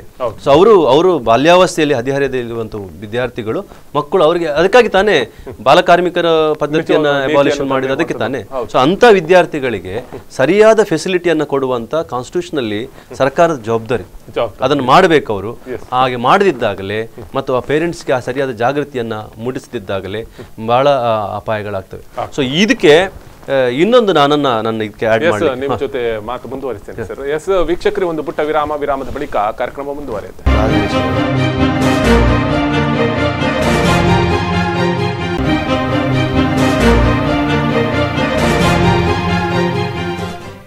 ವಿರಾಮದ ಬಳಿಕ ಮತ್ತೆ ಕಾರ್ಯಕ್ರಮಕ್ಕೆ ಸ್ವಾಗತ. ಎಸ್ ವೀಕ್ಷಕರು, ಈಗಾಗಲೇ ನಾನು ಮಾತಾಡ್ತಿದ್ದೆ, ಅದಕ್ಕಿಂತ ಮೊದಲು ಅಷ್ಟು ಪಾಯಿಂಟ್ಗಳಿದೆ, ಏನೆಲ್ಲ ವಿಚಾರಗಳಿಗೆ ಇವತ್ತು ಕಿಡ್ನಾಪ್ಗಳು ಆಗ್ತಾ ಇದೆ, ನಿಮಿಷಕ್ಕೊಂದು ಕಿಡ್ನಾಪ್ ಆಗ್ತಾ ಇದ್ದೀರೋ ಅದು ಏನೋ ಅದರ ಹಿಂದಿನ ವಿಷಯಗಳು ಏನೋ ಅನ್ನೋದ್ರ ಬಗ್ಗೆ ಕೂಡ ಮಾತಾಡಬೇಕು. ಎಸ್ ಅದಕ್ಕಿಂತ ಮೊದಲು ಈ ಎಲ್ಲ ಅಂಶಗಳನ್ನು ಗಮನಿಸೋಣ. ಎಸ್ ಒಮ್ಮೆ ಟೆಕ್ಸ್ಟ್ ಪ್ಲೇಸ್. ಈಗಾಗಲೇ ನೀವು ಗಮನಿಸಬಹುದು, ಪ್ರೀತಿ ಮದುವೆ ಹೆಸರಲ್ಲೂ ಕೂಡ ವಂಚನೆ, ಕರೆದುಕೊಂಡು ಹೋಗಿ ಅವರಿಗೆ ವಂಚನೆ ಮಾಡುವಂಥದ್ದು ಕೂಡ ಕಾಣ್ತಾ ಇರುವಂಥದ್ದು ನಾವು ಗಮನಿಸಬಹುದು. ಪ್ರೀತಿಯ ಹೆಸರಲ್ಲೂ ಕೂಡ ಇದೀಗಿನ ದಿನಗಳಲ್ಲಿ ವಂಚನೆಗಳು ಮಾಡ್ತಾ ಇರುವಂಥದ್ದು. ಅಂಗವಿಕಲಗೊಳಿಸಿ ಅಲ್ಲಿ ಭಿಕ್ಷಾಟನೆಗೆ ತಳ್ಳುವಂಥದ್ದು ಕೂಡ ಆಗ್ತಾ ಇದೆ. ಹೆಣ್ಣು ಮಕ್ಕಳನ್ನು ವೇಶ್ಯಾವಾಟಿಕೆಗೆ ದೂಡುವಂಥ ಕೆಲಸಗಳನ್ನು ಮಾಡ್ತಾ ಇದ್ದಾರೆ. ಯುವತಿಯರನ್ನಂತೂ ಮಾರಾಟ ಮಾಡುವಂಥ ವ್ಯವಸ್ಥೆಗಳು ಕೂಡ ಈಗಿನ ದಿನಗಳಲ್ಲಿ ಆಗ್ತಾ ಇದೆ. ಕಾರ್ಖಾನೆಗಳಲ್ಲಿ ಜೀತದ ಆಳಾಕಿ ಕೂಡ ದುಡಿಸಿಕೊಳ್ಳುವಂಥದ್ದು ಅಥವಾ ಅವರದ ಅಂಗಗಳನ್ನು ತೆಗೆದು ಮಾರಾಟ ಮಾಡುವಂಥದ್ದು, ಇದೆಲ್ಲವೂ ಕೂಡ ಇಲ್ಲಿ ಹೆಚ್ಚಾಗಿ ನಾವು ಗಮನಿಸಬಹುದು ವೀಕ್ಷಕರೇ. ಈಗಾಗಲೇ ನಾನು ಹೇಳಿದೆ, ಒಂದು ಕಡೆಯಲ್ಲಿ ಶಿಕ್ಷಣ ಆಗಿರ್ಬೋದು, ಉದ್ಯೋಗ ಕೊಡಿಸುವ ಆವೇಶವನ್ನು ಒಡ್ಡುವಂಥದ್ದು ಈ ಒಂದು ಜಾಲವೇ ಇದೆ. ಇದರ ಬಗ್ಗೆ ಎಲ್ಲಾದರೂ ನಿಮಗೆ ಗಮನ ಹರಿಸಿದಲ್ಲಿ, ಅದು ಗಮನಕ್ಕೆ ಬಂದಲ್ಲಿ, ಅಂತ ಸಂಶಯಗಳು ಕೂಡ ಬಂದಲ್ಲಿ ಸೂಕ್ತವಾದ ವಿಚಾರಗಳನ್ನು ಪೊಲೀಸ್ ಇಲಾಖೆಗೆ ತಿಳಿಸಿಕೊಳ್ಳುವಂಥ ವ್ಯವಸ್ಥೆಗಳನ್ನು ಮಾಡಿ. ಯಾಕಂದರೆ ಸಮಾಜದಲ್ಲಿ ಮಕ್ಕಳನ್ನು ಯಾವ ಹೆಸರಿನಲ್ಲಿ ಕೆಲಸದಾಗಿರ್ಬೋದು, ಶಿಕ್ಷಣದ ವಿಚಾರದಲ್ಲೂ ಕೂಡ ಒಂದು ಅಪಹರಣ ಮಾಡುವಂಥ ವ್ಯವಸ್ಥೆಗಳನ್ನು ಕೂಡ ಆಗ್ತಾ ಇದೆ. ಒಂದು ಕಡೆಯಲ್ಲಿ ಮಾನವನ ಕಳ್ಳ ಸಾಕಾಣಿಕೆ ಕೂಡ ಹೆಚ್ಚಾಗ್ತಾ ಇದೆ ಅನ್ನುವಂಥದ್ದು ಕೂಡ ಗಮನಿಸುವಂಥದ್ದು. ಯಾಕಂದರೆ ಈಗಿನ ದಿನಗಳಲ್ಲಿ ಎಷ್ಟು ಸೇಫ್ ಅನ್ನುವಂಥದ್ದು ನಾವು ನೋಡ್ತಾ ಇದ್ವಿ. ಪ್ರತಿದಿನ ನಾವು ಪ್ರಗತಿ ಅಂತ ಹೇಳ್ತೇವೆ ಅಥವಾ ಡೆವಲಪ್ ಅಂತ ಹೇಳ್ತೇವೆ, ಡಿಜಿಟಲೀಕರಣದ ಒಂದಷ್ಟು ಭಾಷಣಗಳನ್ನು ಕೂಡ ಮಾಡ್ತೇವೆ. ಆದರೆ ಇಲ್ಲಿ ನಮ್ಮ ಮಾನವ ಸಂಪನ್ಮೂಲ ಇನ್ನು ಒಂದು ಕಡೆಯಲ್ಲಿ ಹೊಡೆತ ಬೀಳ್ತಾ ಇದೆ ಅಥವಾ ಅದನ್ನು ದುರ್ಬಳಕೆ ಮಾಡ್ತಾ ಇದ್ದಾರೆ ಅನ್ನುವಂಥದ್ದು ನಾವು ಕಾಣ್ತಾ ಇದ್ವಿ. ಯಾಕಂದ್ರೆ ಈ ಎಲ್ಲ ಅಂಶಗಳನ್ನು ನೀವು ಗಮನಿಸ್ತಾ ಇದ್ರಿ. ನಿಮಿಷಕ್ಕೊಂದು ಕಿಡ್ನಾಪ್ ಭಾರತ ದೇಶದಲ್ಲಿ ಆಗ್ತಾ ಇದೆ ಅಂದ್ರೆ ನಾವು ಇವತ್ತು ಯಾವ ಸ್ಥಿತಿಯಲ್ಲಿ ಇದ್ದೀವಿ ಅನ್ನುವಂಥದ್ದು ಕೂಡ ಗಮನಿಸಬೇಕು.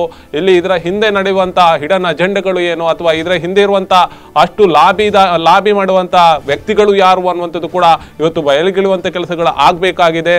ಇದೆಲ್ಲ ವಿಚಾರಗಳ ಬಗ್ಗೆ ಕೂಡ ನಾನು ಚರ್ಚೆ ಮುಂದುವರಿಸ್ತೇನೆ.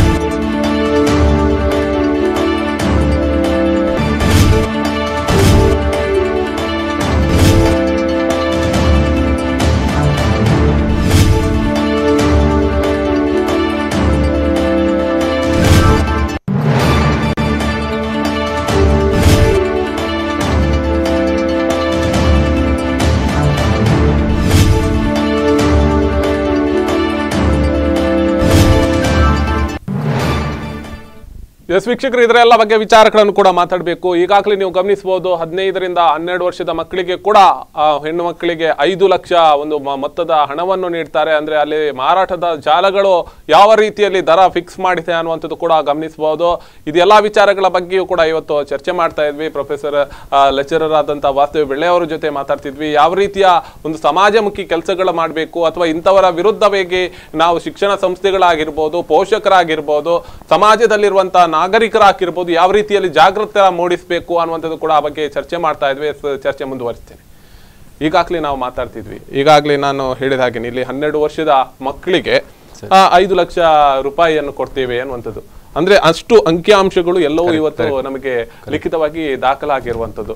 ಅಂದ್ರೆ ಒಟ್ಟಾರೆ ಈ ಎಲ್ಲಾ ವಿಚಾರಗಳನ್ನು ನೋಡಿದ್ರೆ ಹುಡುಗಿಯರು ಅಥವಾ ಹುಡುಗರನ್ನು ಟಾರ್ಗೆಟ್ ಮಾಡ್ತಾ ಇದ್ರೆ ಈಗಿನ ದಿನಗಳಲ್ಲಿ ಇದೊಂದು ದಂಧೆ ಬೆಳಕಿಗೆ ಬರಬೇಕಾಗಿದೆ. ಇಂಥವರ ಹಿಂದೆ ಕೂಡ ನಾವು ಇವತ್ತು ಬೆನ್ನು ಹತ್ತುವಂತ ಕೆಲಸಗಳನ್ನು ಮಾಡಬೇಕಾಗಿದೆ ಅಂತ ಅನಿಸ್ತಾ ಇಲ್ವಾ? ಖಂಡಿತ ಖಂಡಿತ ಖಂಡಿತ. ಒಂದು ಈ ಥರದ ಒಂದು ಸಮಸ್ಯೆಗೆ ಬಹಳ ಮುಖ್ಯವಾಗಿ ಆ ಒಂದು ಗ್ಯಾಂಗನ್ನು ಹುಡುಕಿ ಪನಿಷ್ ಮಾಡುವಂಥದ್ದು ಬಹಳ ಮುಖ್ಯವಾಗಿ ಆಗಲೇಬೇಕಾಗ್ತದೆ. ಅದನ್ನು ಪೊಲೀಸ್ ಇಲಾಖೆ ಮತ್ತು ಸರ್ಕಾರಗಳು, ಅದಕ್ಕೆ ಸಂಬಂಧಪಟ್ಟಂಥ ಯಾವುದು ಅಧಿಕಾರಿಗಳಿದ್ದಾರೆ ಅವರು ಮಾಡಬೇಕಾಗ್ತದೆ.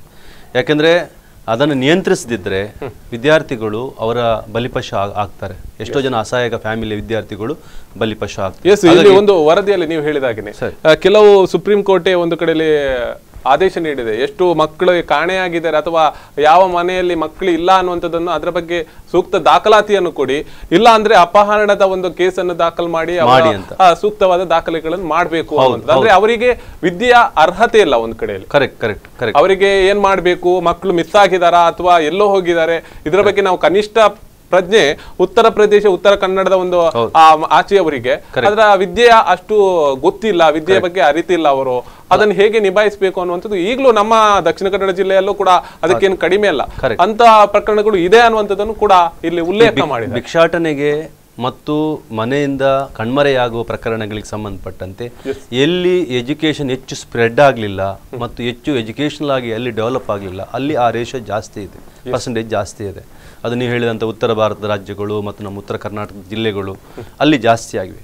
ಸೊ ಹಾಗಾಗಿ ನಾನು ಅದಕ್ಕೆ ಹೇಳಿದ್ದು ಏನಂತಂದರೆ education is the main solution for that. ಅದಕ್ಕೆ ಒಂದು ಎಜುಕೇಷನ್ ಭಾಳ ಮುಖ್ಯವಾದ ಸೊಲ್ಯೂಷನ್.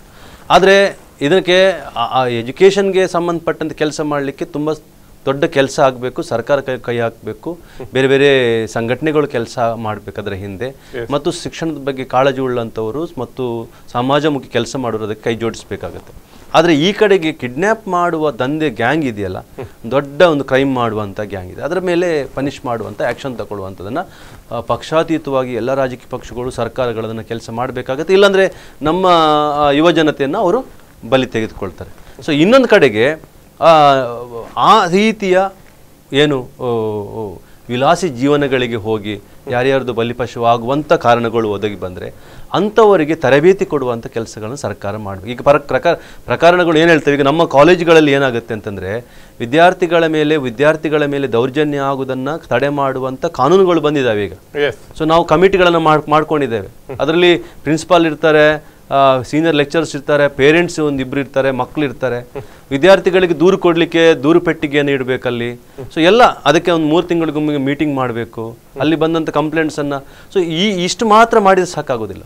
ಒಂದು ವಿದ್ಯಾರ್ಥಿಗಳನ್ನು ಕುರಿತು ಶಾಲೆಗಳಲ್ಲಿ ಮತ್ತು ಸಾರ್ವಜನಿಕ ಸ್ಥಳಗಳಲ್ಲಿ ಜಾಗೃತಿಯನ್ನು ಮೂಡುವಂಥ ಕಾರ್ಯಕ್ರಮಗಳು. ಸೊ ಈ ಥರ ಕೇಸ್ಗಳು ಆಗ್ತಾ ಇವೆ.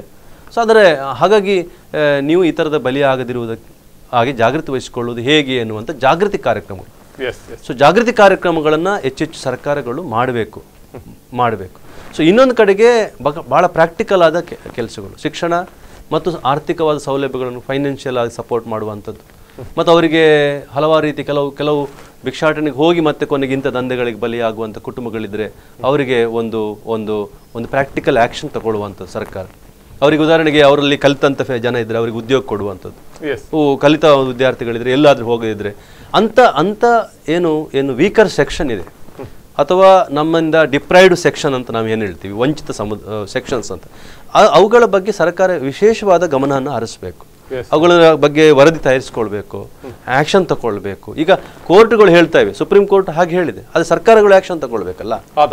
ಸರ್ಕಾರಗಳು ಪ್ರಾಯೋಗಿಕವಾದ ಆ್ಯಕ್ಷನ್ ತಗೊಂಡಾಗ ಮಾತ್ರ ಅದನ್ನು ನಾವು ಕಡಿಮೆ ಮಾಡಲಿಕ್ಕೆ ಸಾಧ್ಯ ಆಗುತ್ತೆ. ನಮ್ಮಲ್ಲಿ ಏನಾಗಿದೆ, ಅದಕ್ಕೆ ಬೇಕಷ್ಟು ಕಾನೂನುಗಳು ಬಂದಿದೆ, ಬಟ್ ಅದು ಇಂಪ್ಲಿಮೆಂಟ್ ಆಗ್ತಾ ಇಲ್ಲ. ಈಗ ನಮಗೆ ಪುಸ್ತಕದೊಳಗೆ ಕೋರ್ಟ್ ಹೇಳ್ತದೆ, ಆದರೆ ಇಂಪ್ಲಿಮೆಂಟ್ ಆಗೋದಿಲ್ಲ. ನಮ್ಮಲ್ಲಿ ಬಹಳ ಸಮಸ್ಯೆ ಏನಂತಂದ್ರೆ ಇವೆಲ್ಲವೂ ಕೂಡ ಜಾರಿಗೆ ಬರುವಂತ ಒಂದು ಸಮಸ್ಯೆ, ಇಂಪ್ಲಿಮೆಂಟೇಷನ್ ಪ್ರಾಬ್ಲಮ್.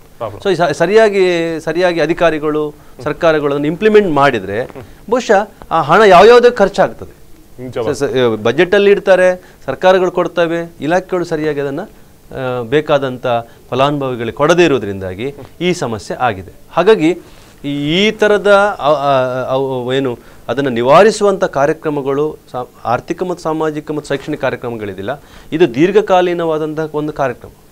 ಸೊ ಅವರಿಗೆ ಅಂಥ ವಿದ್ಯಾರ್ಥಿಗಳಿದ್ದರೆ ಅವರಿಗೆ ಸೂಕ್ತವಾದಂಥ ಒಂದು ಒಂದು ಒಂದು ಉದ್ಯೋಗವನ್ನು ಕಲ್ಪಿಸಿಕೊಡೋದು, ಅವರಿಗೆ ಸ್ಕಿಲ್ ಡೆವಲಪ್ಮೆಂಟ್ ಸಂಬಂಧಪಟ್ಟಂತೆ ಸೊ ಟ್ರೈನಿಂಗ್ಗಳನ್ನು ಕೊಡುವುದು. ಉದಾಹರಣೆಗೆ ಈ ಕೆಲವು ಸಮುದಾಯಗಳು ಭಿಕ್ಷಾಟನೆಗೆ ಒಳಗಾಗುವಂಥ ಸಮುದಾಯಗಳು ಅವುಗಳು ಅಲೆಮಾರಿ ಜನಾಂಗಗಳಿದ್ದರೆ ಅವರಿಗೆ ಸಂಬಂಧಪಟ್ಟಂತೆ ಟ್ರೈನಿಂಗ್ ಕ್ಯಾಂಪ್ಗಳನ್ನು ಮಾಡಲಿಕ್ಕಾಗ್ತದೆ. ಟ್ರೈನಿಂಗ್ ಕ್ಯಾಂಪ್ಗಳನ್ನು ಮಾಡಲಿಕ್ಕಾಗುತ್ತೆ. ಅವರಿಗೆ ಅವರದೇ ಆದಂಥ ಕುಲ ಕಸುಬಿದ್ದು ಅದಕ್ಕೆ ಸ್ಕಿಲ್ ಸಂಬಂಧಪಟ್ಟದನ್ನು ಮಾಡಿ ಅವ್ರಿಗೆ ಉದ್ಯೋಗ ಸೃಷ್ಟಿ ಮಾಡಲಿಕ್ಕೆ ಸಾಧ್ಯ ಆಗ್ತದೆ. ಅದು ಆರ್ಗನೈಸೇಷನ್ಸ್ ಎಲ್ಲ ಮಾಡಬೇಕು ಅದನ್ನು ಕೆಲಸ. ಅವರಿಗೆ ಫಸ್ಟ್ ಆಫ್ ಆಲ್ ಏನು ಮಾಡಬೇಕು ಅಂತಂದ್ರೆ ಸರ್ಕಾರಗಳು ಅವರನ್ನು ಕೂರಿಸಿಕೊಂಡು ಮಾತಾಡಬೇಕು ಅವ್ರ ಜೊತೆಗೆ. ನಿಮ್ಮ ಸಮಸ್ಯೆ ಏನಪ್ಪ, ನಿಮ್ಗೆ ಹೇಗೆ ಅದನ್ನು ಬಿಡ್ತೀರಿ, ಅದ್ರ ಜೊತೆಗೆ ಅವ್ರ ಜೊತೆಗೆ ಸಂವಾದ ಏರ್ಪಡಿಸ್ಬೇಕು. ನಿಜವಾಗ್ಲೂ ಈ ಸಂವಾದ ಏರ್ಪಡಿಸಿದ್ರೆ ಅವರ ಪ್ರಾಬ್ಲಮ್ ಏನಂತ ನಮ್ಗೆ ಗೊತ್ತಾಗೋದಿಲ್ಲ. ನಾವು ಅದನ್ನು ಅಪರಾಧಿಗಳಾಗಿ ನೋಡ್ತೀವಿ. ಈಗ ಬ್ರಿಟಿಷ್ ಕಾಲದಿಂದಲೂ ಕೂಡ ಕೆಲವು ಟ್ರೈಬಲ್ಗಳನ್ನು ಅಪರಾಧಿ ಟ್ರೈಬಲ್ಸ್ ಅಂತ ನೋಡ್ತಾ ಇದ್ರು. ಬಟ್ ಅವ್ರದ್ದು ಕಸುಬೆ ಆಗಿತ್ತು, ಅದು ಕುಲ ಕಸುಬೆ ಆಗಿತ್ತು. ಅವರಿಗೆ ಅದಕ್ಕೆ ಅಪರಾಧ ಅಂತಲೂ ಗೊತ್ತಿಲ್ಲ, ಅದು ಅವರ ಕಸುಬು ಅಂತ ಭಾವಿಸ್ಕೊಂಡಿದ್ರು. ಆದರೆ ಬಹಳ ವರ್ಷಗಳ ಕಾಲ ಅವರಿಗೆ ಅಪರಾಧ ಸಮುದಾಯಗಳಂತಲೇ ಹೆಸರು ಮಾಡ್ತಿದ್ರು. ಅರ್ಥ ಆಯ್ತಲ್ಲ. ಆ ನಂತರ ಅದನ್ನ ಸಮಾಜ ವಿಜ್ಞಾನಿಗಳು ಅಧ್ಯಯನ ಮಾಡಿ ಅವರ ಅಪರಾಧ ಸಮುದಾಯಗಳಲ್ಲ, ಅವ್ರನ್ನ ಅದನ್ನು ಬಿಡಿಸಿಕೊಂಡು ಅವರಿಗೆ ಮುಖ್ಯವಾಹಿನಿಗೆ ತರಬೇಕು ಅನ್ನುವಂಥ ಒಂದು ಚರ್ಚೆಗಳು ಆರಂಭ ಆದವು. ಸೋಷಿಯಾಲಜಿಸ್ಟ್ಗಳು, ಆಂಥ್ರೋಪಾಲಜಿಸ್ಟ್ಗಳು ಚರ್ಚೆ ಮಾಡಿ ಸರ್ಕಾರದ ಗಮನಕ್ಕೆ ಒಂದು ರಿಪೋರ್ಟ್ ಕೊಟ್ಟು, ಮತ್ತು ಭಿಕ್ಷಾಟನೆಗಳ ಬಗ್ಗೆನೂ ಕೂಡ ಇವತ್ತು ಬಹಳಷ್ಟು ಅಧ್ಯಯನಗಳಾಗಿವೆ. ಅವುಗಳು ಸಾಮಾಜಿಕ ಸಮಸ್ಯೆ ಅನಲೈಸ್ ಮಾಡಿದ್ರೆ ಸರ್ಕಾರಗಳನ್ನು ನೋಡಬೇಕು, ಓದ್ಬಿಟ್ಟು ಆ ಸಮುದಾಯಗಳ ಜೊತೆಗೆ ಒಂದು ನಿರಂತರ ಸಂವಾದವನ್ನು. ನಾನು ಹೇಳೋದು ಏನಂತಂದ್ರೆ, ನೀವು ಸಮುದಾಯಗಳ ಜೊತೆಗೆ ಪ್ರಭುತ್ವ ಅಂದರೆ ಸರ್ಕಾರ ಚರ್ಚೆ ಮಾಡದಿದ್ರೆ ಇದಕ್ಕೆ ಯಾವಾಗಲೂ ಕೂಡ ಸೊಲ್ಯೂಷನ್ ಬರಲಿಕ್ಕೆ ಸಾಧ್ಯ ಇಲ್ಲ. 100 ವರ್ಷ ಹೋದ್ರೂ ಬರಲಿಕ್ಕೆ ಸಾಧ್ಯ ನಿಜವಾಗ್ಲೂ. ಸೊ ಅವುಗಳನ್ನು ಕರೆದು ಅವ್ರನ್ನ ವಿಶ್ವಾಸಕ್ಕೆ ತೆಗೆದುಕೊಂಡು ಕೆಲಸ ಮಾಡಿದಾಗ ಇದನ್ನು ಮಾಡ್ಬೋದು. ಚಕ್ರಿ ಒಂದು ಪುಟ್ಟ ವಿರಾಮದ ಬಳಿಕ ಕಾರ್ಯಕ್ರಮ ಮುಂದುವರಿಯುತ್ತೆ.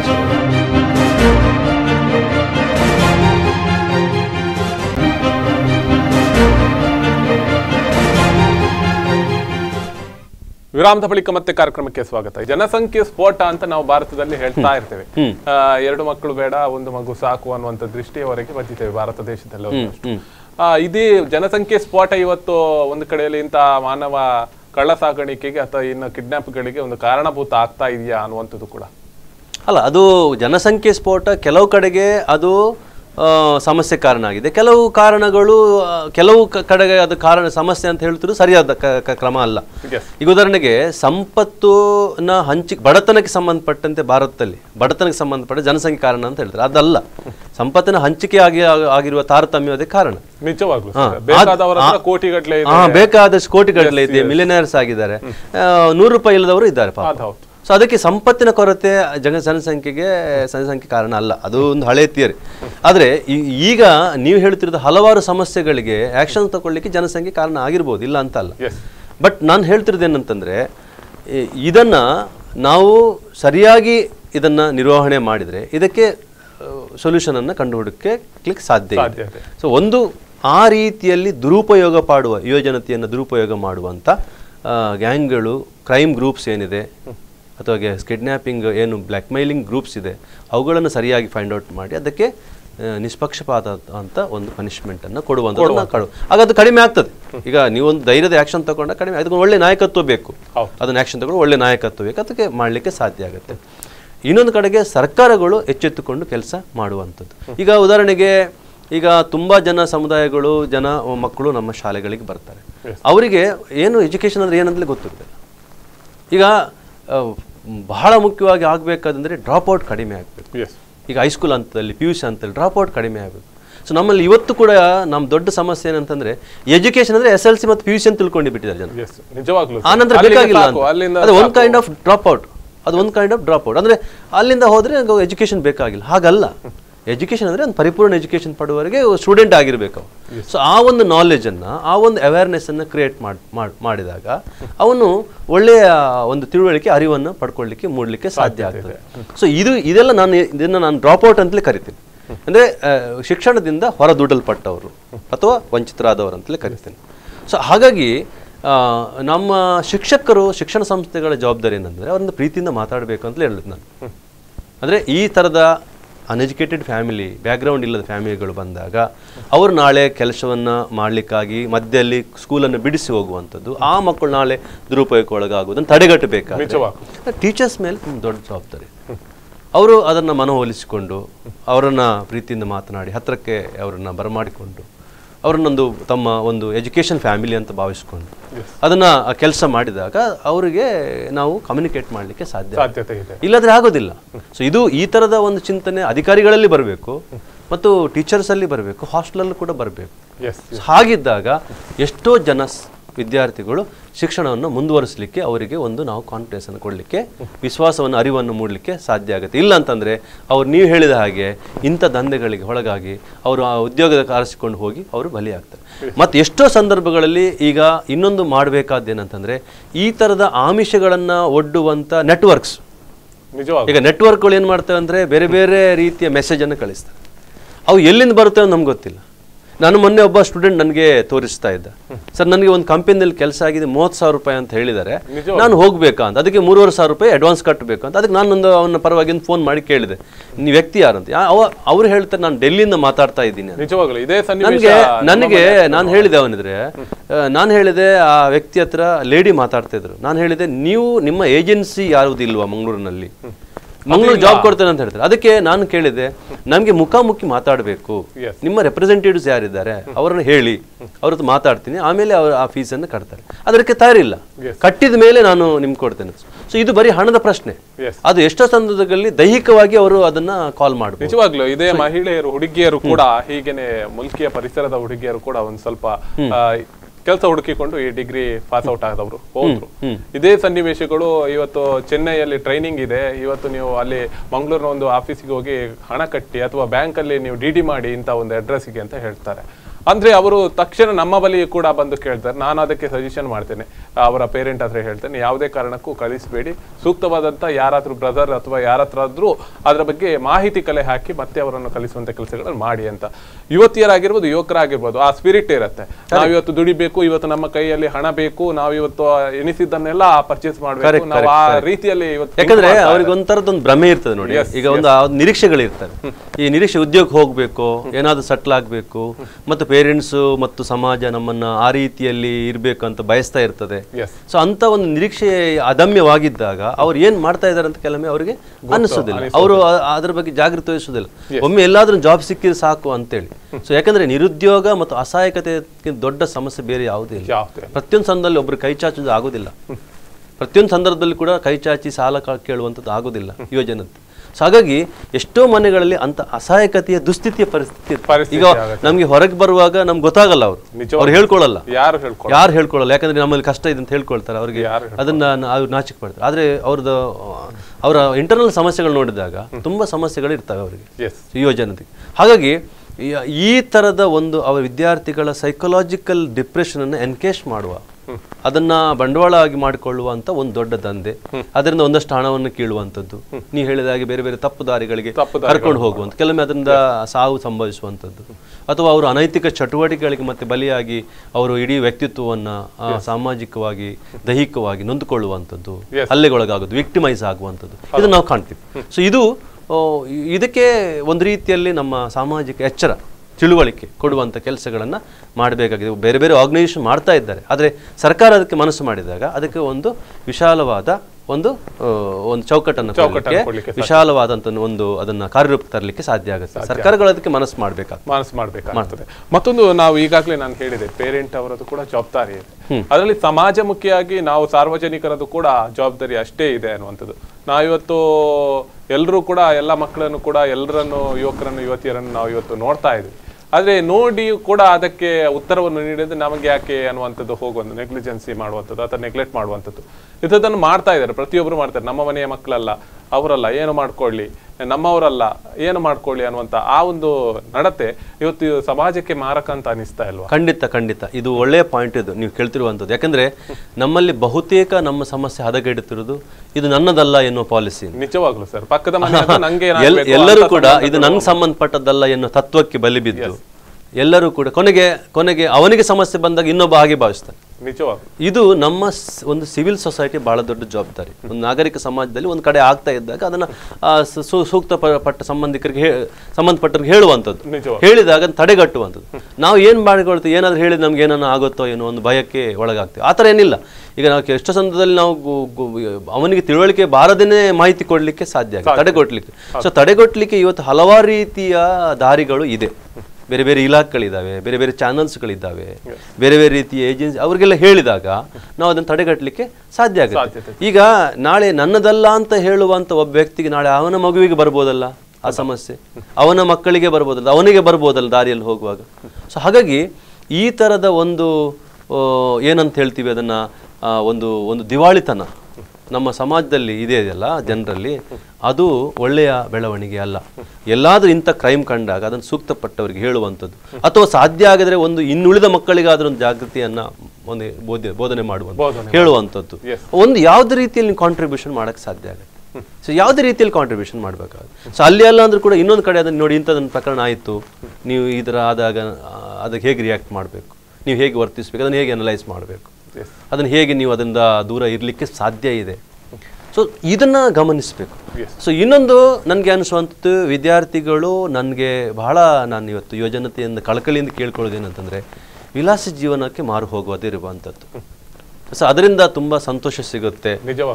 ಒಂದು ಸರಳವಾದ ಜೀವನ, ಸರಳವಾದ ತೃಪ್ತಿಯನ್ನ ಇಟ್ಕೊಂಡು ಬದುಕಲಿಕ್ಕೆ ಸಾಧ್ಯ ಇದೆ ಅನ್ನುವಂಥದ್ದನ್ನು ಕೂಡ ನಾವು ಗಮನಿಸಬೇಕು. ಯಾಕಂದ್ರೆ ಎಲ್ಲವೂ ಹಣದಿಂದಲೇ ಆಗ್ತದೆ, ಎಲ್ಲವೂ ಹಣದಿಂದಲೇ ಆಗುತ್ತೆ ಅಂದ್ರೆ ಕರೆಕ್ಟ್ ಅಂಥದ್ದೇ ಆ ಥರದ ಭ್ರಮಾತ್ಮಕ ಕಾರಣಕ್ಕೆ ಒಳಗಾದ್ರೆ, ಅಂತ ಒಂದು ಇಲ್ಯೂಷನರಿ ವರ್ಲ್ಡಿಗೆ ನಾವು ಹೋದರೆ, ನಾವು ನೈತಿಕವಾಗಿ ಮತ್ತು ಆಧ್ಯಾತ್ಮಿಕ ಸ್ಪಿರಿಚುವಲಿ ನಾವು ನಮ್ಮ ಶಕ್ತಿಯನ್ನು ಕಳ್ಕೊಳ್ತೀವಿ. ಯಾಕಂದ್ರೆ ಇಡೀ ಸರ್ಕಾರಗಳು, ಕೋರ್ಟ್ಗಳು ಏನು ಹೇಳ್ತವೆ ಅಂತಂದ್ರೆ, ವಿದ್ಯಾರ್ಥಿಗಳು ಮಕ್ಕಳನ್ನ ಈ ರೀತಿಯಲ್ಲಿ ಸೋಷಿಯಲಿ, ಸ್ಪಿರಿಚುವಲಿ ಮತ್ತು ಇಕಾನಾಮಿಕಲಿ ಪ್ರೊಟೆಕ್ಟ್ ಮಾಡ್ಬೇಕಂತ ಹೇಳುತ್ತೆ ಕಾನೂನು ಮತ್ತು ಸುಪ್ರೀಂ ಕೋರ್ಟ್. ಸೊ ಇಂಥ ಸಂದರ್ಭದಲ್ಲಿ ಯುವಜನತೆ ಕೂಡ, ಯುವಜನತೆ ಸಣ್ಣ ಮಕ್ಕಳಲ್ಲ. ಈಗ ನಮ್ಮಲ್ಲಿ ಸಾಮಾನ್ಯವಾಗಿ ಈ ಥರದಕ್ಕೆ ಹೋಗೋರು 18 ವಯಸ್ಸಿನ ಸ್ವಲ್ಪ ಮೇಲ್ಪಟ್ಟವ್ರು, ಅವರಿಗೆ ವಿವೇಚನೆ ಇರ್ತದೆ, ಬುದ್ಧಿಶಕ್ತಿ ಇರುತ್ತೆ. ಆದರೆ ಈ ರೀತಿಯ ಆಮಿಷ ಮತ್ತು ಇದಕ್ಕೆ ಆಗದಿರುವಂತೆ ತಮ್ಮನ್ನು ತಾವು ನಿರ್ವಹಣೆ ಮಾಡಿಕೊಳ್ಳುವ, ರಕ್ಷಿಸಿಕೊಳ್ಳುವಂಥ ಜವಾಬ್ದಾರಿ ಅವರಿಗೆ ಬರಬೇಕು, ಬೆಳೆಯಬೇಕು ಅಂತ ನಾನು ಹೇಳ್ತೀನಿ. ಅದು ಎಜುಕೇಶನ್ ಕೂಡ ಬೆಳೆಯಬೇಕು. ಎಸ್, ನೀವು ಹೇಳಿದಾಗೇನೆ ಮತ್ತೊಂದು, ಮಹಿಳೆಯರಿಗೆ ಅಥವಾ ಮಕ್ಕಳಿಗೆ ಆಗಿರ್ಬೋದು, ವಿದ್ಯಾರ್ಥಿನಿಗರಿಗೆ ಒಂದಷ್ಟು ಪ್ರೇರಣೆ ಅಥವಾ ಅದರ ಬಗ್ಗೆ ಕೌನ್ಸಿಲಿಂಗ್ ಮಾಡುವಂತದ್ದು, ಅವರನ್ನು ಅಥವಾ ಶಾಲಾ ಇದರಲ್ಲಿ ಅಂತವರು ಯಾರು ಹಾಗೆ ತೊಡಗಿಸಿಕೊಳ್ತೇವೆ ಅಂತವರನ್ನು ಗಮನಕ್ಕೆ ಬಂದಲ್ಲಿ, ಈಗಾಗಲೇ ನೀವು ಹೇಳಿದಾಗೇನೆ ನಾವು ಪೇರೆಂಟ್ ಅವರ ಹತ್ರ ಅವರ ಬಗ್ಗೆ ನಾವು ತಿಳಿಸಬಹುದು. ಅವರು ಮನೆಯಲ್ಲಿ ಹೇಗೆ ಅವರನ್ನು ಟ್ರೀಟ್ ಮಾಡ್ತಾರೆ, ಅಥವಾ ಅವರಿಗೆ ಹೊಡಿಬಹುದು, ಬಡಿಬಹುದು, ಇನ್ಯಾವುದು ನಿಯಂತ್ರಣ ಮಾಡ್ಲಿಕ್ಕೆ ಅವರು ಟ್ರೈ ಮಾಡ್ಬೋದು, ಅಥವಾ ಸ್ಕೂಲಿಂದನೇ ನಾಳೆ ಬಿಡಿಸ್ಬಹುದು. ಇದೆಲ್ಲವನ್ನು ಮಾಡ್ತಾರೆ. ಆದ್ರೆ ಆ ಪ್ರಭಾವ ಮನಸ್ಸಿನ ಮೇಲೆ ಬಹಳಷ್ಟು ಹೆಚ್ಚಾಗ್ತದೆ. ಮತ್ತೆ ಅದರಿಂದ ಹೊರಗೆ ಬರುವಂತದ ಸನ್ನಿವೇಶಗಳು ಇರೋದಿಲ್ಲ. ಒಂದು ಕಡೆಯಲ್ಲಿ ಈ ಒಂದು ಬೇಜಾರು, ಈ ಹೊಡೆತದಿಂದ ನಾನು ಸೇವ್ ಆಗ್ಬೇಕಂದ್ರೆ ಅದರ ಬಳಿಯೇ ಹೋಗುವಂಥದ್ದು, ಅಥವಾ ಇನ್ಯಾವುದೋ ಅವನನ್ನೇ ಹರಿಸಿಕೊಂಡು ಹೋಗುವಂತ ಪರಿಸ್ಥಿತಿ ಆಗ್ತದೆ ಅನ್ನುವಂಥದ್ದು. ಅಂತ ಪರಿಸ್ಥಿತಿಗೆ ಯಾವ ರೀತಿಯಲ್ಲಿ ಒಂದು ಸೊಲ್ಯೂಷನ್ ಮಾಡ್ಬೋದು, ಅಥವಾ ಒಂದು ನಿರ್ಧಾರಗಳನ್ನು ತೆಗೆದುಕೊಳ್ಬಹುದು ಅನ್ನುವಂಥದ್ದು. ಕೌನ್ಸಿಲಿಂಗ್ ಅನ್ನುವಂಥದ್ದು ಹಾಗಾದ್ರೆ ನಾವು ಶಾಲೆಯಲ್ಲೂ ಕೊಡ್ಲಿಕ್ಕೆ ಸಾಧ್ಯತೆ ಇದೆಯಾ ನಮ್ಗೆ? ಅಲ್ಲ, ಅದರದ ವ್ಯವಸ್ಥೆಗಳನ್ನ ಸಂಸ್ಥೆಗಳಲ್ಲಿ ಮಾಡಿಕೊಂಡ್ರೆ ಒಳ್ಳೇದು. ಈಗ ನಾವು ಸರ್ಕಾರಿ ಸಂಸ್ಥೆಗಳೇನು ಮಾಡ್ತೇವೆ, ನಾವೇ ಟೀಚರ್ಸ್, ನಾವು ಕೌನ್ಸಿಲರ್ಸ್ ಅಲ್ಲ, ನಾವು ಕೌನ್ಸಿಲರ್ಸ್ ಅಲ್ಲ, ನಾವು ಅದನ್ನ ಕಲಿತು ಬಂದರು. ಆದರೆ ನಮ್ಮ ಒಂದು ಅನುಭವದ ಆಧಾರದ ಮೇಲೆ ಇದ್ದಾಗ ನಾವು ಅದನ್ನು ಮಾಡ್ತೇವೆ. ಮತ್ತೆ ಏನಂತಂದ್ರೆ, ನೀವು ಕೌನ್ಸಿಲರ್ ಆಗಿರ್ತೀರೋ ಇನ್ನೊಂದು ಮುಖ್ಯ ಅಲ್ಲ, ನಿಮಗೆ ವಿದ್ಯಾರ್ಥಿಗಳ ಮೇಲೆ ಪ್ರೀತಿ ಇದ್ರೆ ಅವೆಲ್ಲ ಸಾಧ್ಯ ಆಗ್ತದೆ. ನಿಜವಾಗ್ಲೂ ನಿಮಗೆ ಅವರ ಮೇಲೆ ಒಂದು ಕಾಳಜಿ ಇದ್ದಾಗ ಅವೆಲ್ಲ ಖಂಡಿತ ಸಾಧ್ಯ. ವಿಶ್ವಾಸದಿಂದ ಎಲ್ಲವನ್ನು ಗೆಲ್ಲಲಿಕ್ಕೆ ಸಾಧ್ಯ ಆಗುತ್ತೆ ಅಂತ ನಾವು ನಂಬ್ತೀವಿ ಅಲ್ವಾ? ಪ್ರೀತಿ ಮತ್ತು ವಿಶ್ವಾಸದಿಂದ ಎಲ್ಲವನ್ನು ಗೆಲ್ಲಲಿಕ್ಕೆ ಸಾಧ್ಯ ಆಗುತ್ತೆ. ಸಮಾನ ಸ್ಥಿತಿ ನೋಡ್ಬೇಕು ನಾವು ವಿದ್ಯಾರ್ಥಿಗಳು, ಅದನ್ನು ಸಾಧ್ಯ ಆಗುತ್ತೆ. ಕೌನ್ಸಿಲರ್ ಅಂತಂದ್ರೆ ಅವರೊಂದು ವಿಶೇಷವಾದ ತಜ್ಞತೆಯನ್ನು ಪಡ್ಕೊಂಡು ಬಂದಿರ್ತಾರೆ. ಆದ್ರೆ ನಮಗೂ ಒಂದು ಎಕ್ಸ್ಪೀರಿಯನ್ಸ್ ಟೀಚರ್ಸ್ಗೆ ಇರ್ತದೆ, ಲೆಕ್ಚರರ್ಸ್ಗೆ, ಪ್ರೊಫೆಸರ್ಗಳಿಗೆ ಇರ್ತದೆ. ಅವ್ರು ಎಷ್ಟು ಸಂದರ್ಭದಲ್ಲಿ ಪ್ರಭಾವಿಸ್ತಾರೆ. ಅವರು ಓದ್ಕೊಂಡ ಸಾಹಿತ್ಯ, ಲಿಟ್ರೇಚರ್ ಓದ್ಕೊಂಡು, ಈಗ ನಾನು ಕ್ಲಾಸ್ನಲ್ಲಿ ಹೇಳ್ತೀನಿ, ಎಷ್ಟು ಸಂದರ್ಭದಲ್ಲಿ ನಮಗೆ ನಾವು ಏನೇನು ಸೈನ್ಸ್ ಓದ್ತೀವಿ, ಎಲ್ಲ ಬೇಕು. ಅದು ಲಿಟ್ರೇಚರ್ ಮತ್ತು ಸೋಷಿಯಲ್ ಸೈನ್ಸ್ ಎಲ್ಲ ಇದೆಯಲ್ಲ, ನಮಗೆ ಹ್ಯೂಮನಿಸಮನ್ನು ಕಲಿಸ್ತವೆ, ಮನುಷ್ಯ ಸಂಬಂಧಗಳನ್ನು ಕಲಿಸ್ತವೆ, ಮತ್ತು ಒಂದು ಅನ್ಯಾಯ ಆದಾಗ ಅದನ್ನು ಇನ್ನೊಬ್ಬರಿಗೆ ತಿಳಿಸೋದನ್ನು ಕಲಿಸುತ್ತೆ, ರಿವೋಲ್ಟ್ ಮಾಡೋದನ್ನು ಕಲಿಸುತ್ತೆ. ಸೊ ಇಲ್ಲಿ ಗಮನಿಸಬೇಕಾದ ಏನಂತಂತಂದರೆ, ಒಂದು ಬಹಳ ಮುಖ್ಯವಾಗಿ ನಾನು ಹೇಳಬೇಕು ಅಂತ ಅನ್ನಿಸ್ತು ಅಂತಂದರೆ, ಬೆಳವಣಿಗೆ ಮತ್ತು ದಾರಿ ತಪ್ಪುವಿಕೆ, ಇದರ ಒಂದು ನಡುವಿನ ಒಂದು ಗ್ಯಾಪನ್ನು ಗಮನಿಸಬೇಕು. ಈಗ ಉದಾಹರಣೆಗೆ ನಾವು ಫ್ರೀಡಮನ್ನು ದಾರಿ ತಪ್ಪುವಿಕೆ ಅಂತ ವ್ಯಾಖ್ಯಾನ ಮಾಡಲಿಕ್ಕೆ ಆಗೋದಿಲ್ಲ. ಫ್ರೀಡಮ್ ಅಂತಂದರೆ ನಮ್ಮ ಸಾಂಪ್ರದಾಯಿಕ ಸಮಾಜದೊಳಗಡೆ ನಿರ್ಬಂಧಿಸಲ್ಪಟ್ಟಂಥ ಮಕ್ಕಳನ್ನು, ಹೆಣ್ಮಕ್ಳನ್ನು, ಗಂಡು ಮಕ್ಕಳನ್ನು, ಅವರನ್ನು ಸ್ವತಂತ್ರವಾಗಿ ಬದುಕಲಿಕ್ಕೆ ಬೇಕಾಗುವಂಥ ಒಂದು ಸ್ವಾತಂತ್ರ್ಯವನ್ನು ಕೊಡುವಂಥದ್ದು. ಅದನ್ನು ದಾರಿ ತಪ್ಪುವಿಕೆ ಅಂತ ವ್ಯಾಖ್ಯಾನಿಸ್ಲಿಕ್ಕಾಗಲ್ಲ. ದಾರಿ ತಪ್ಪುವಿಕೆ ಹೇಗೆ ಆಗುತ್ತೆ ಅಂತಂತಂದರೆ, ಈಗ ನಾವು ಫ್ರೀಡಮ್ ಬಗ್ಗೆ ಮಾತಾಡ್ತೀವಿ, ಈಕ್ವಾಲಿಟಿ ಬಗ್ಗೆ ಮಾತಾಡ್ತೀವಿ, ಮತ್ತು ಒಂದು ಸ್ವಾವಲಂಬನೆ ಬಗ್ಗೆ ನಮ್ಮ ಕ್ಲಾಸ್ ರೂಮ್ಗಳಲ್ಲಿ ಮಾತಾಡ್ತೀವಿ. ಆದರೆ ನೀವು ಇಂಥದ್ದನ್ನು ಮಾಡಿ ಅನೈತಿಕವಾಗಿರಿ ಅಂತ ಅದರ ಅರ್ಥ ಅಲ್ಲ. ಆ ಅನೈತಿಕತೆಗೆ ಕಾರಣ ಆಗುವಂಥದ್ದು ಅಥವಾ ದಾರಿ ತಪ್ಪಿಸ ಕಾರಣ ಆಗುವಂಥದ್ದು ಏನಂತಂದರೆ, ನಾನು ಹೇಗೆ ಬದುಕಬೇಕು ಮತ್ತು ಹೇಗೆ ಯೋಚಿಸಬೇಕು ಅನ್ನೋದನ್ನು ಕಂಡುಕೊಳ್ಳದಿದ್ದಾಗ. ಸೊ ಎರಡು ಪ್ರತ್ಯೇಕವಾದಂಥ ಸಮಸ್ಯೆ. ಸೊ ನನಗೆ ಅನಿಸುವಂಥದ್ದು ಏನಂತಂತಂದರೆ, ಅದಕ್ಕೆ ಗಾಂಧಿ ಯಾವಾಗಲೂ ಹೇಳ್ತಿದ್ರು, ಮತ್ತು ಲೋಹಿಯನ್ ಅದನ್ನು ಹೇಳ್ತಾ ಇದ್ರು. ಸೊ ಮನುಷ್ಯನಿಗೆ ನೈತಿಕ ಒಂದು ಪರ್ಸನಾಲಿಟಿ ಬಹಳ ಇಂಪಾರ್ಟೆಂಟ್ ಆಗ್ತದೆ ಅಂತ. ಸೊ ನೈತಿಕತೆ ಇಲ್ಲದಂಥ ಯಾವುದೇ ಒಂದು ಮೆಟೀರಿಯಲಿಸ್ಟಿಕ್ ಆದಂಥ ಬದುಕು ಅದು ಮನುಷ್ಯನಿಗೆ ಬಾಳಿಕೆ ಬರೋದಿಲ್ಲ ಅಂತ. ಸೊ ಹಾಗಾಗಿ ವಿದ್ಯಾರ್ಥಿಗಳು ಏನು ಯೋಚನೆ ಮಾಡಬೇಕು ಅಂತಂದರೆ, ಫ್ರೀಡಮ್ ಅಂದರೆ ಏನು, ಈಕ್ವಾಲಿಟಿ ಅಂದರೆ ಏನು, ಸೊ ಇದರ ಸರಿಯಾಗಿ ವ್ಯಾಖ್ಯಾನ ಮಾಡಿಕೊಂಡಾಗ, ಸೊ ನಾನು ಒಂದು ಕಡೆಗೆ ನಿಯಂತ್ರಣಕ್ಕೆ ಒಳಗಾಗದೆ ನನ್ನ ಇಡೀ ಸಂಪೂರ್ಣ ಪ್ರತಿಭೆಯನ್ನು ಸಮಾಜಕ್ಕೆ ಬಳಸ್ಕೊಳ್ಳಿಕ್ಕೆ ಬೇಕಾಗಿ ಬೆಳೆಯುವುದೇ ಫ್ರೀಡಮ್. ಅದು ಹಾಗಂತೇಳಿ ನೀನು ಸ್ವಚ್ಛಂದವಾಗಿ ಬದುಕಬೇಕಂತ. ಸ್ವಚ್ಛಂದತೆ ಮತ್ತು ಸ್ವಾತಂತ್ರ್ಯಕ್ಕೆ ವ್ಯತ್ಯಾಸ ಉಂಟು. ಸ್ವಚ್ಛಂದ ಸ್ವಾತಂತ್ರ್ಯ ಅಲ್ಲ. ಸೊ ಒಂದು ಸಮಾಜ ಇದೆ, ಒಪ್ಪಿತವಾದ ಸಮಾಜ, ಅಲ್ಲಿ ನಾನು ನನ್ನ ವ್ಯಕ್ತಿತ್ವವನ್ನು ಪರಿಪೂರ್ಣವಾಗಿ ಬೆಳೆಸ್ಕೊಳ್ಳಿಕ್ಕೆ ಮತ್ತು ಸಾಧನೆಯನ್ನು ಮಾಡಲಿಕ್ಕೆ ಹೇಗೆ ಬೆಳೆಯಬಹುದು ಅನ್ನುವಂಥದ್ದು. ಸೊ ಈ ಅಜಾಗೃತಿಕತೆಯಿಂದ ಆಗುವಂಥ ಘಟನೆಗಳಿದೆಯಲ್ಲ, ಅದನ್ನು ನಾವು ಸರಿಪಡಿಸ್ಕೊಳ್ಬೇಕಾಗ್ತದೆ. ಹಾಗಾಗಿ ಇದಕ್ಕೆ ನಮ್ಮ ಈ ಥರದ ಹೊಸ ರೀತಿಯ ಒಂದು ಬದುಕು ಕಾರಣ ಅಂತ ಹೇಳಲಿಕ್ಕೆ ಬರೋದಿಲ್ಲ. ನಮ್ಮ ವಿಲಾಸಿ ಜೀವನ ಮತ್ತು ಬಂಡವಾಳಶಾಹಿ ಬದುಕು ಇದೆಯಲ್ಲ, ಇವತ್ತು ನಮಗೆ ಒಂದು ರೀತಿಯ ನೈತಿಕತೆಯ ಬದುಕನ್ನು ಅದು ನನ್ನಲ್ಲಿ ಅದು ಕಳೆದು ಹೋಗುವ ಹಾಗೆ ಮಾಡಿದೆ. ನಾನು ಅದನ್ನು ಹಿಂದಿನ ಡಿಬೇಟ್ನಲ್ಲಿ ನಾನು ಕೂಡ ಹೇಳಿದೆ. ಇದು ನಮ್ಮ ಇಡೀ ದೊಡ್ಡ ಸಮಸ್ಯೆ, ಅದು ಇವತ್ತು ದೊಡ್ಡ ಸಮಸ್ಯೆ ಅದೇ. ಆದರೆ ಇದೇ ಬಂಡವಾಳಶಾಹಿ ಸಮಾಜ ನಮಗೆ ಹೊಸದನ್ನು ಕೆಲವನ್ನು ಕೊಟ್ಟಿದೆ, ವರದಾನಗಳನ್ನು ಕೊಟ್ಟಿದೆ, ಕೆಡುಕುಗಳನ್ನು ಕೊಟ್ಟಿದೆ. ಸೊ ವಿದ್ಯಾರ್ಥಿಗಳು ಸೊ ಅಂಥ ಒಂದು ಸರಳ ಬದುಕು ಮತ್ತು ಜ್ಞಾನದ ಬದುಕು ಇದರ ಕಡೆಗೆ ಹೋದಾಗ, ಓದನ್ನು ಜಾಸ್ತಿ ಮಾಡಿದಾಗ ಇದರಿಂದ ಅವರು ದೂರ ಇರಲಿಕ್ಕೆ ಸಾಧ್ಯ ಆಗುತ್ತೆ ಅಂತ ನಾನು ಭಾವಿಸ್ತೇನೆ. ನಿಮ್ಮ ಜೊತೆ ಮಾತು ಮುಂದುವರಿತೀನಿ, ಒಂದು ಪುಟ್ಟ ವಿರಾಮ. ಎಸ್ ವೀಕ್ಷಕರೇ, ಒಂದು ಪುಟ್ಟ ವಿರಾಮದ ಬಳಿಕ ಕಾರ್ಯಕ್ರಮ ಮುಂದುವರಿಯುತ್ತೆ.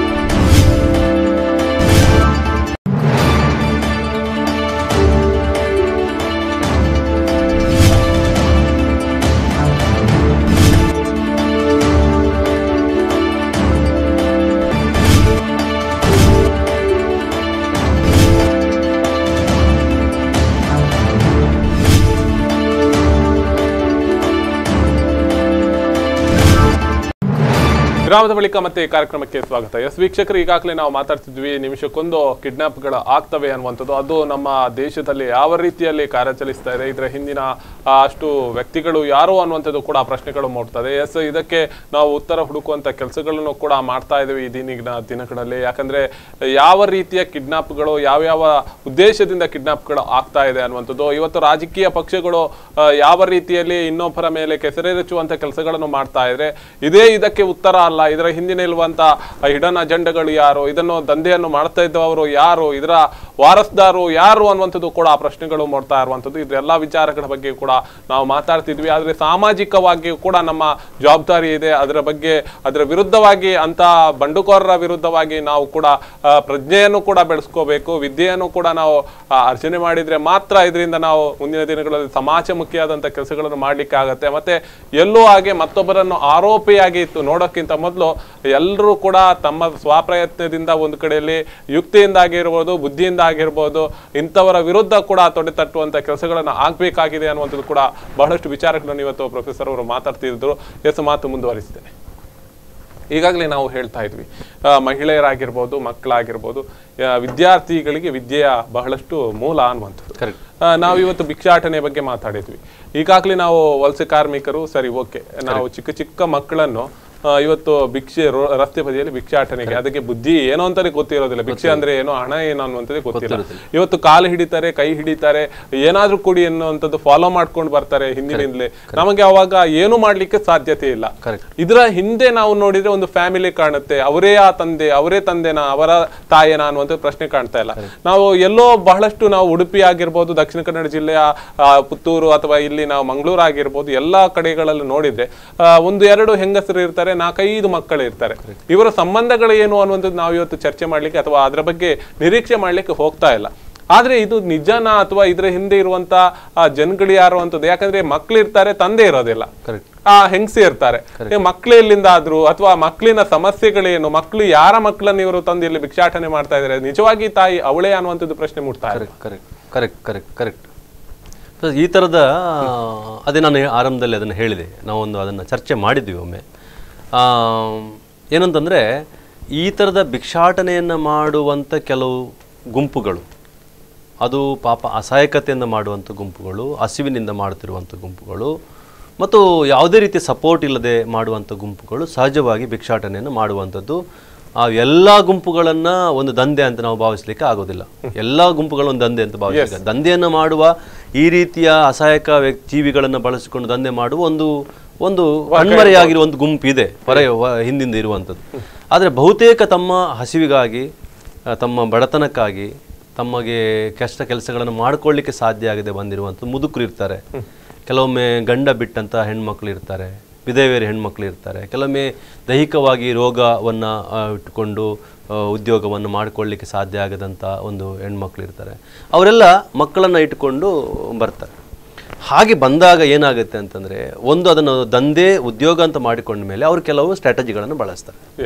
ಅವರು ಸ್ಟ್ರಾಟಜಿಗಳನ್ನು ಬಳಸಿಕೊಂಡಾಗ ಅವರು ಈಗ ಸಾಮಾನ್ಯವಾಗಿ ಏನಾಗುತ್ತೆ, ಒಂದನ್ನು ನೀವು ಅಸಹಾಯಕದಿಂದ ಸಹಜವಾಗಿ ಮಾಡೋದು ಬೇರೆ, ಅದನ್ನು ಒಂದು ಪ್ರೊಫೆಷನ್ ಆಗಿ ಮಾಡಿಕೊಂಡು ಕ್ರಮೇಣ ಮುಂದುವರಿಯೋದು ಬೇರೆ.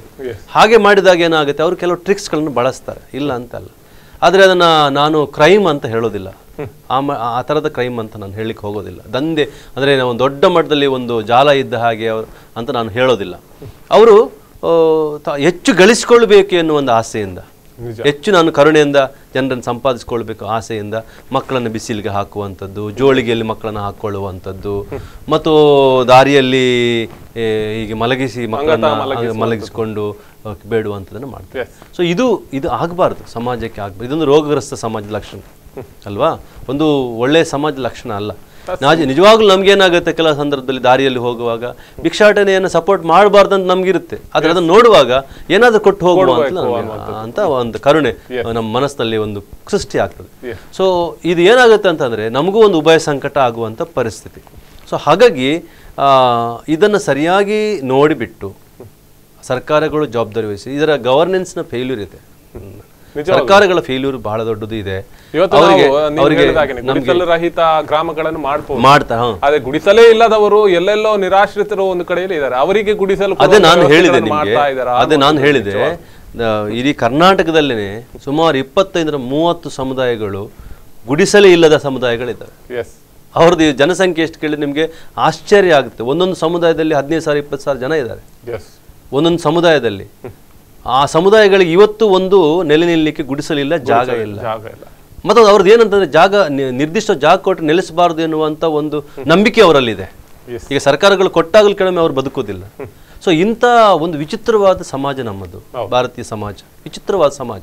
ಕೆಲವರಿಗೆ ಜಾಗ ಎಕರೆಗಟ್ಟಲೆ ಜಾಗ ಮಾಡಿಕೊಂಡು ಸಾಕಾಗೋದಿಲ್ಲ. ಇನ್ನು ಕೆಲವು ಸಮುದಾಯಗಳಿಗೆ ಸಣ್ಣ ಜಾಗ ಕೊಟ್ಟು ನೆಲೆ ನಿಲ್ಲುವುದೇ ದೊಡ್ಡ ದೈಹಿಕ ದೇವರ ದೃಷ್ಟಿಯಿಂದ ಅಪರಾಧ ಎನ್ನುವಂತ ಭಾವಿಸುವಂತ ಸಮುದಾಯಗಳಿದೆ. ಹಾಗಾಗಿ ಅವರು ಬೇರೆ ಬೇರೆ ರೀತಿಯ ಭಿಕ್ಷಾಟನೆಗೆ, ನಿರ್ಗತಿಕತನಕ್ಕೆ ಒಳಗಾಗ್ತಾ ಹೋಗ್ತಾರೆ, ಅಪರಾಧಿ ಕ್ರೈಮ್ಗಳಿಗೆ ಒಳಗಾಗ್ತಾ ಹೋಗ್ತಾರೆ. ಸೊ ಈ ದೃಷ್ಟಿಯಲ್ಲಿ ನಾನು ಹೇಳೋದಾದರೆ, ಸೊ ಇಂಥ ಒಂದು ಸಮಸ್ಯೆಗಳನ್ನು ಸರ್ಕಾರಗಳು ಸರಿಯಾಗಿ ಫೈಂಡ್ ಔಟ್ ಮಾಡಿ ಅವರಿಗೆ ನೆಲೆಯನ್ನು ಕೊಡಬೇಕು. ಮೊದಲು ಒಂದು ನೆಲೆಯನ್ನು ಕೊಟ್ಟು ಅವರಿಗೆ ಬೇಕಾಗೋ ಬೇಸಿಕ್ ಐಡೆಂಟಿಟಿಗಳನ್ನು ಎಲ್ಲ ಸೃಷ್ಟಿ ಮಾಡಿ ಅವರ ಬಗ್ಗೆ ಸರಿಯಾದ ಸ್ಟಡೀಸ್ ಮಾಡಿ ಅದಕ್ಕೆ ಒಂದು ಪರ್ಟಿಕ್ಯುಲರ್ ಆಗಿ ಬಜೆಟ್ ಅಲ್ಲಿ ಹಣವನ್ನು ಇಟ್ಟು ಅವರಿಗೆ ಒಂದು ಗುರುತಿಸೋ ಕೆಲಸ ಆಗ್ಬೇಕು. ಫಸ್ಟ್ ಆಫ್ ಆಲ್ ಗುರುತಿಸೋ ಕೆಲಸ ಆಗ್ಬೇಕು. ಆ ಗುರುತಿಸೋ ಕೆಲಸಗಳಾಗಿ ನಿಮ್ಗೆ ಗೊತ್ತಿದೆಯಾ, ಕರ್ನಾಟಕದಲ್ಲಿ ಇವತ್ತು ಕೂಡ ಕೆಲವು ಸಮುದಾಯಗಳು ಸೆನ್ಸಸ್ ಅಲ್ಲಿ ಇಲ್ಲ. ನಿಜವಾಗ್ಲೂ ಸರ್, ಯಾಕೆಂತಂದ್ರೆ ಈಗ ನಾನು ಕಳೆದ ವರ್ಷ ಬೆಂಗಳೂರಿಗೆ ಒಂದು ಇದಕ್ಕೆ ಹೋಗಿದ್ದೆ. ಈಗ ಕೆಲವು ಸರ್ಕಾರಗಳು ಕೆಲವು ಗುಂಪುಗಳನ್ನ ಗುರುತಿಸಿ ಅವ್ರ ಬಗ್ಗೆ ಸ್ಟಡಿ ಮಾಡ್ತಾ ಇದೆ. ನಮ್ಗೆ ಒಂದು ಕಮ್ಯುನಿಟಿ ಬಗ್ಗೆ ಸ್ಟಡಿ ಮಾಡ್ಲಿಕ್ಕೆ ನನ್ಗೆ ಒಂದು ಅವಕಾಶ ಸಿಕ್ತು. ಹಾಗಾಗಿ ಏನಂತಂದ್ರೆ ಈ ಸಮುದಾಯಗಳು ಒಂದು ದಿವಸ ಇಲ್ಲಿ ಇದ್ರೆ ಒಂದು ದಿವಸ ಅಲ್ಲಿ ಇರ್ತದೆ. ನಾನು ಮೊನ್ನೆ ಇಲ್ಲಿ ರಾತ್ರಿ ಒಂದು 9 ಗಂಟೆ ಹೊತ್ತಿಗೆ ನಾನು ಪದ್ವಾ ಹತ್ರ ಬರ್ತಾ ಇದ್ದೆ. ಅಲ್ಲಿ ಬಸ್ ಸ್ಟ್ಯಾಂಡ್ ಅಲ್ಲಿ ಒಂದು ದೊಡ್ಡ ಗುಂಪಿತ್ತು. ಅಲ್ಲಿ ಒಂದು 10 ಜನ ಹೆಂಗಸರಿದ್ರು, ಒಂದು 4-5 ಜನ ಗಂಡಸರಿದ್ರು, ಒಂದು 4-6 ಮಕ್ಕಳಿದ್ರು, ಮುದ್ದಾದ ಮಕ್ಕಳು. ಸುಮ್ಮನೆ ನಾನು ಅವ್ರಿಗೆ ಹೋಗಿ ಮಾತಾಡಿದೆ. ಸುಮ್ಮನೆ ಹೀಗೆ ಬರ್ತಾ ಸ್ಕೂಟ್ ನಿಲ್ಸಿ ನಾನು ಮಾತಾಡೋರು ಅವರು ಹಿಂದಿ ಮಾತಾಡ್ತಿದ್ರು. ಅವರು ನಾನು ಕೇಳಿದೆ, ನೀವು ಯಾವ ಕಮ್ಯುನಿಟಿ ಅಂತ ಕೇಳಿದೆ. ಅವರು ಜೇನ್ ಕುರುಬಾ ಅಂತ ಹೇಳಿದ್ರು. ನೀವು ಎಲ್ಲಿಂದ ಬಂದಿದ್ದೀರಿ ಅಂತ ಕೇಳಿದ್ರೆ ಒಡಿಸ್ಸಾದಿಂದ ಅಂತ ಹೇಳಿದ್ರು. ಅವರು ಇಲ್ಲಿ ಯಾಕೆ ಬಂದ್ರಿ? ಜೇನನ್ನು ಸಂಗ್ರಹಿಸ್ಲಿಕ್ಕೆ ಅಂತ ಬಂದರು. ನೀವು ಕೇಳಿದ್ರೆ ನಿಮ್ಮ ಸೆಟಲ್ಮೆಂಟ್ ಎಲ್ಲಿ, ನೀವು ಮನೆ ಅಂತ ಹೇಳಿದ್ರೆ ಮನೆ ಅಲ್ಲಿ ಇದೆ ಇಲ್ಲಿದೆ ಅಂತ ಹೇಳಿದ್ರೆ, ಬಟ್ ಕ್ಲಿಯರ್ ಉತ್ತರ ಕೊಡಲಿಲ್ಲ. ಸೊ ನನ್ನ ಹೇಳ್ತಿರೋದು ಇದು ಭಾರತೀಯ ಜನರು ಅಂತ, ಇವರು ಭಾರತೀಯ ಜನರು ಅಂತ. ನಮ್ಮ ಭಾರತ ಎಲ್ಲಿದೆ, ಇವರು ನಮ್ಮ ಭಾರತದ ಜನರು. ಇದನ್ನ ನಾವು ನಾಗರಿಕರು ಅಂತಲೂ ಪರಿಗಣಿಸಲಿಲ್ಲ. ಅವರಿಗೆ ನಾಗರಿಕತೆ ಯಾವ ಐಡೆಂಟಿಟಿ ನಾವು ಕೊಡ್ಲಿಲ್ಲ. ಇದು ನಮ್ಮ ಭಾರತದ ಈ 70 ವರ್ಷಗಳ ನಂತರ ಭಾರತದ ದುಸ್ಥಿತಿ. ನೀವು ಹೇಳಿದಾಗ್ಲೇ ನಾನು ಹೇಳ್ತಾ ಇದ್ದೆ, ಈಗಾಗಲೇ ಒಂದಷ್ಟು ಭಿಕ್ಷಾಟನೆ ಮಾಡ್ತಾ ಇರುವಂತದ್ದು. ಇವತ್ತು ಭಿಕ್ಷಾಟನೆ ಮಾಡುವಂತ ಯುವಕರ ಅಥವಾ ಮಕ್ಕಳನ್ನೇ ನೋಡಿದ್ರೆ, ನಾಳೆ ಜಾತ್ರೆಯಲ್ಲೇ ಅಥವಾ ಕಂಬಳ ಅಥವಾ ಇನ್ಯಾವುದ್ರಲ್ಲೂ ನೋಡಿದ್ರೆ ಅವರು ಬೆಲೂನು ಅಥವಾ ಇನ್ಯಾವುದೋ ಚೈನಾ ಐಟಮ್ ಗಳನ್ನು ಮಾಡ್ತಾ ಇರ್ತಾರೆ. ನಾನು ಒಂದಷ್ಟು ಪ್ರಶ್ನೆಗಳು ನನ್ನ ಮನಸ್ಸಲ್ಲೇ ಮೂಡ್ತಾ ಇತ್ತು. ಯಾಕಂದ್ರೆ ನಿನ್ನೆ ಇವರು ಭಿಕ್ಷಾಟನೆ ಮಾಡ್ತಾ ಇದ್ರು, ಇವತ್ತು ಬೆಲೂನುಗಳನ್ನು ಮಾಡ್ತಾ ಇದ್ದಾರೆ. ಏನಿದ್ರ ಒಟ್ಟಾರೆ ವಿಚಾರಗಳು? ಇದಕ್ಕೆ ಇನ್ವೆಸ್ಟ್ಮೆಂಟ್ ಮಾಡುವವರು ಯಾರು? ಇದನ್ನು ತಂದು ಕೊಡುವವರು ಯಾರು? ಎಲ್ಲಿಂದ ಬರುತ್ತೆ ಇವರಿಗೆ? ಇದರ ಹಿಂದಿನ ಜನ ಯಾರು ಅನ್ನುವಂಥದ್ದು ಬಹಳಷ್ಟು ಪ್ರಶ್ನೆಗಳು ನನಗೆ ಮೂಡ್ತಾ ಇದೆ. ನಿಮ್ಗೆ ಅಂತ ಪ್ರಶ್ನೆಗಳು ಮೂಡ್ತಾ ಇಲ್ಲ? ಯಾಕಂದ್ರೆ ಭಿಕ್ಷಾಟನೆ ಮಾಡುವಂತವರೇ ನಾಳೆ ಬೆಲೂನ್ ಮಾಡ್ತಾ ಇರ್ತಾರೆ. ನಾವು ಅದು ಬಹಳಷ್ಟು ಕರಾವಳಿ ಉತ್ಸವದಲ್ಲಾಗಿರ್ಬೋದು, ನಾನು ಕೆಲವು ಕಡೆಗಳಲ್ಲಿ ನಾನು ನೋಡಿದ್ದೇನೆ. ಅಲ್ಲ, ನೀನು ಹೇಳಿದಲ್ಲ, ಒಂದ್ ಕಡೆಗೆ ತಂದೆ ತಾಯಿ ಬಕೆಟ್ ಮಾರ್ತಾ ಇರ್ತಾರೆ ಪ್ಲಾಸ್ಟಿಕ್, ಇನ್ನೊಂದ್ ಕಡೆಗೆ ಮಕ್ಕಳು ಅವ್ರದೇ ಮಕ್ಕಳು ಅನ್ನುವ ತರ ಮಕ್ಕಳು ಹತ್ತಿರದಲ್ಲಿ ಹೋಗುವವರು ಭಿಕ್ಷಾಟನೆ ಮಾಡ್ತಾ ಇರ್ತಾರೆ. ಸೊ ಹಾಗಾಗಿ ನಾನು ಅದೇ ಹೇಳಿದೆಲ್ಲ, ಪದ್ವಾ ಹತ್ತಿರದಲ್ಲಿ ಒಂದು 10-15 ಗುಡಿಸಲುಗಳು ಇತ್ತು. ನಾನು ದಿನಲ್ಲೂ ಅಬ್ಸರ್ವ್ ಮಾಡ್ತಾ ಇದ್ದೆ ಆ ಕಡೆ ಹೋಗುವಾಗ. ಅವ್ರು ಎಷ್ಟೋ ಸಮಯದಿಂದ ಇದ್ರು ಗುಡಿಸಲಲ್ಲಿ. ಗುಡಿಸಲ ಟೆಂಟ್, ಪ್ಲಾಸ್ಟಿಕ್ ಟೆಂಟ್ ಹಾಕೊಂಡಿದ್ರು. ಅವ್ರು ಎಲ್ಲಿ ಕೆಲಸ ಹೋಗ್ತಾರೆ ಏನು ಗೊತ್ತಿಲ್ಲ ನನಗೆ. ಆದ್ರೆ ತುಂಬಾ ಸಮಯಗಳಿಂದ ಹೈವೇ ಸೈಡ್ ಅಲ್ಲಿ ಅವ್ರು ಇದ್ರು. ಆಮೇಲೆ ಅದೇ ನಾನು ಹೇಳಿದ ಪದ್ವಾ ಹತ್ರ ಒಂದು ಗ್ರೂಪು ಸುಮಾರು 10-20 ಜನರದ್ದು. ಅವರು ಆ ಹೊತ್ತಿಗೆ ಎಲ್ಲೋ ಉತ್ತರ ಕರ್ನಾಟಕ ಹೋಗ್ಲಿಕ್ಕೆ ನಿಂತಿರೋದು. ಅವ್ರದ್ದು ಬೇಸಿಕಲಿ ಅವರು ಒಡಿಸ್ಸಾದ ಅವರಂತೆ. ಅವರಿಗೂ ಮತ್ತು ಕರ್ನಾಟಕದ ಜೇನು ಕುರುಬ ಏನು ಸಂಬಂಧ ಅಂತ ಯೋಚನೆ ಮಾಡ್ಲಿಕ್ಕೆ ಹೋದ್ರೆ ನಮಗೆ ಬೇರೆ ಥರನೇ ಒಂದು ಚಿತ್ರಣ ಸಿಗ್ತದೆ. ಹಾಗಾಗಿ ಇಂಥ ಸಮುದಾಯಗಳು ಕರ್ನಾಟಕದಲ್ಲಿ ಒಂದಷ್ಟು, ಭಾರತದಲ್ಲಿ ಇನ್ನೊಂದಷ್ಟು ಇದೆ ಅಲ್ವಾ? ಅವರಿಗೆ ರಾಷ್ಟ್ರ ಯಾವುದು, ದೇಶ ಯಾವುದು, ಸಮಾಜ ಯಾವುದು, ಮಾತೃಭೂಮಿ ಯಾವುದು ಅಂತ ಕೇಳಿದ್ರೆ ಗೊತ್ತಾಗಲಿಕ್ಕಿಲ್ಲ. ಸೊ ಇದು ನಮ್ಮ ಇವತ್ತಿನ ಸಮಸ್ಯೆ. ಹಾಗಾಗಿ ನೀವು ಇವರಿಂದ ಯಾವ ರೀತಿಯ ಪ್ರಗತಿ ನಿರೀಕ್ಷೆ ಮಾಡಲಿಕ್ಕೆ ಸಾಧ್ಯ ಉಂಟು? ಯಾವ ರೀತಿಯ ಪ್ರಗತಿ ನಿರೀಕ್ಷೆ ಮಾಡಲಿಕ್ಕೆ ಸಾಧ್ಯ ಉಂಟು? ಹಾಗಾಗಿ ನಾನು ಹೇಳ್ತಿರೋದು, ಪ್ರತಿಯೊಂದು ಸರ್ಕಾರಗಳು ಏನು ಮಾಡಬೇಕಂದ್ರೆ ಇದನ್ನ ಭಿಕ್ಷಾಟನೆ ಮತ್ತು ಭಿಕ್ಷಾಟನೆಯ ದಾರಿಯಿಂದ ಮುಂದಕ್ಕೆ ಹೋಗಿ ಕಣ್ಮರೆಯಾಗುವಂಥ ಪ್ರಕರಣಗಳನ್ನು ಫೈಂಡ್ ಔಟ್ ಮಾಡಬೇಕಾದ್ರೆ ಅವರಿಗೆ ಸರಿಯಾದಂಥ ಶೈಕ್ಷಣಿಕ ಚಟುವಟಿಕೆಗಳನ್ನು, ಫೈನಾನ್ಷಿಯಲ್ ಅಸಿಸ್ಟೆಂಟನ್ನು ಮಾಡಬೇಕಾಗ್ತದೆ. ಚಕ್ರಿ ಒಂದು ಪುಟ್ಟ ವಿರಾಮದ ಬಳಿಕ ಕಾರ್ಯಕ್ರಮ ಮುಂದುವರೆಯುತ್ತೆ.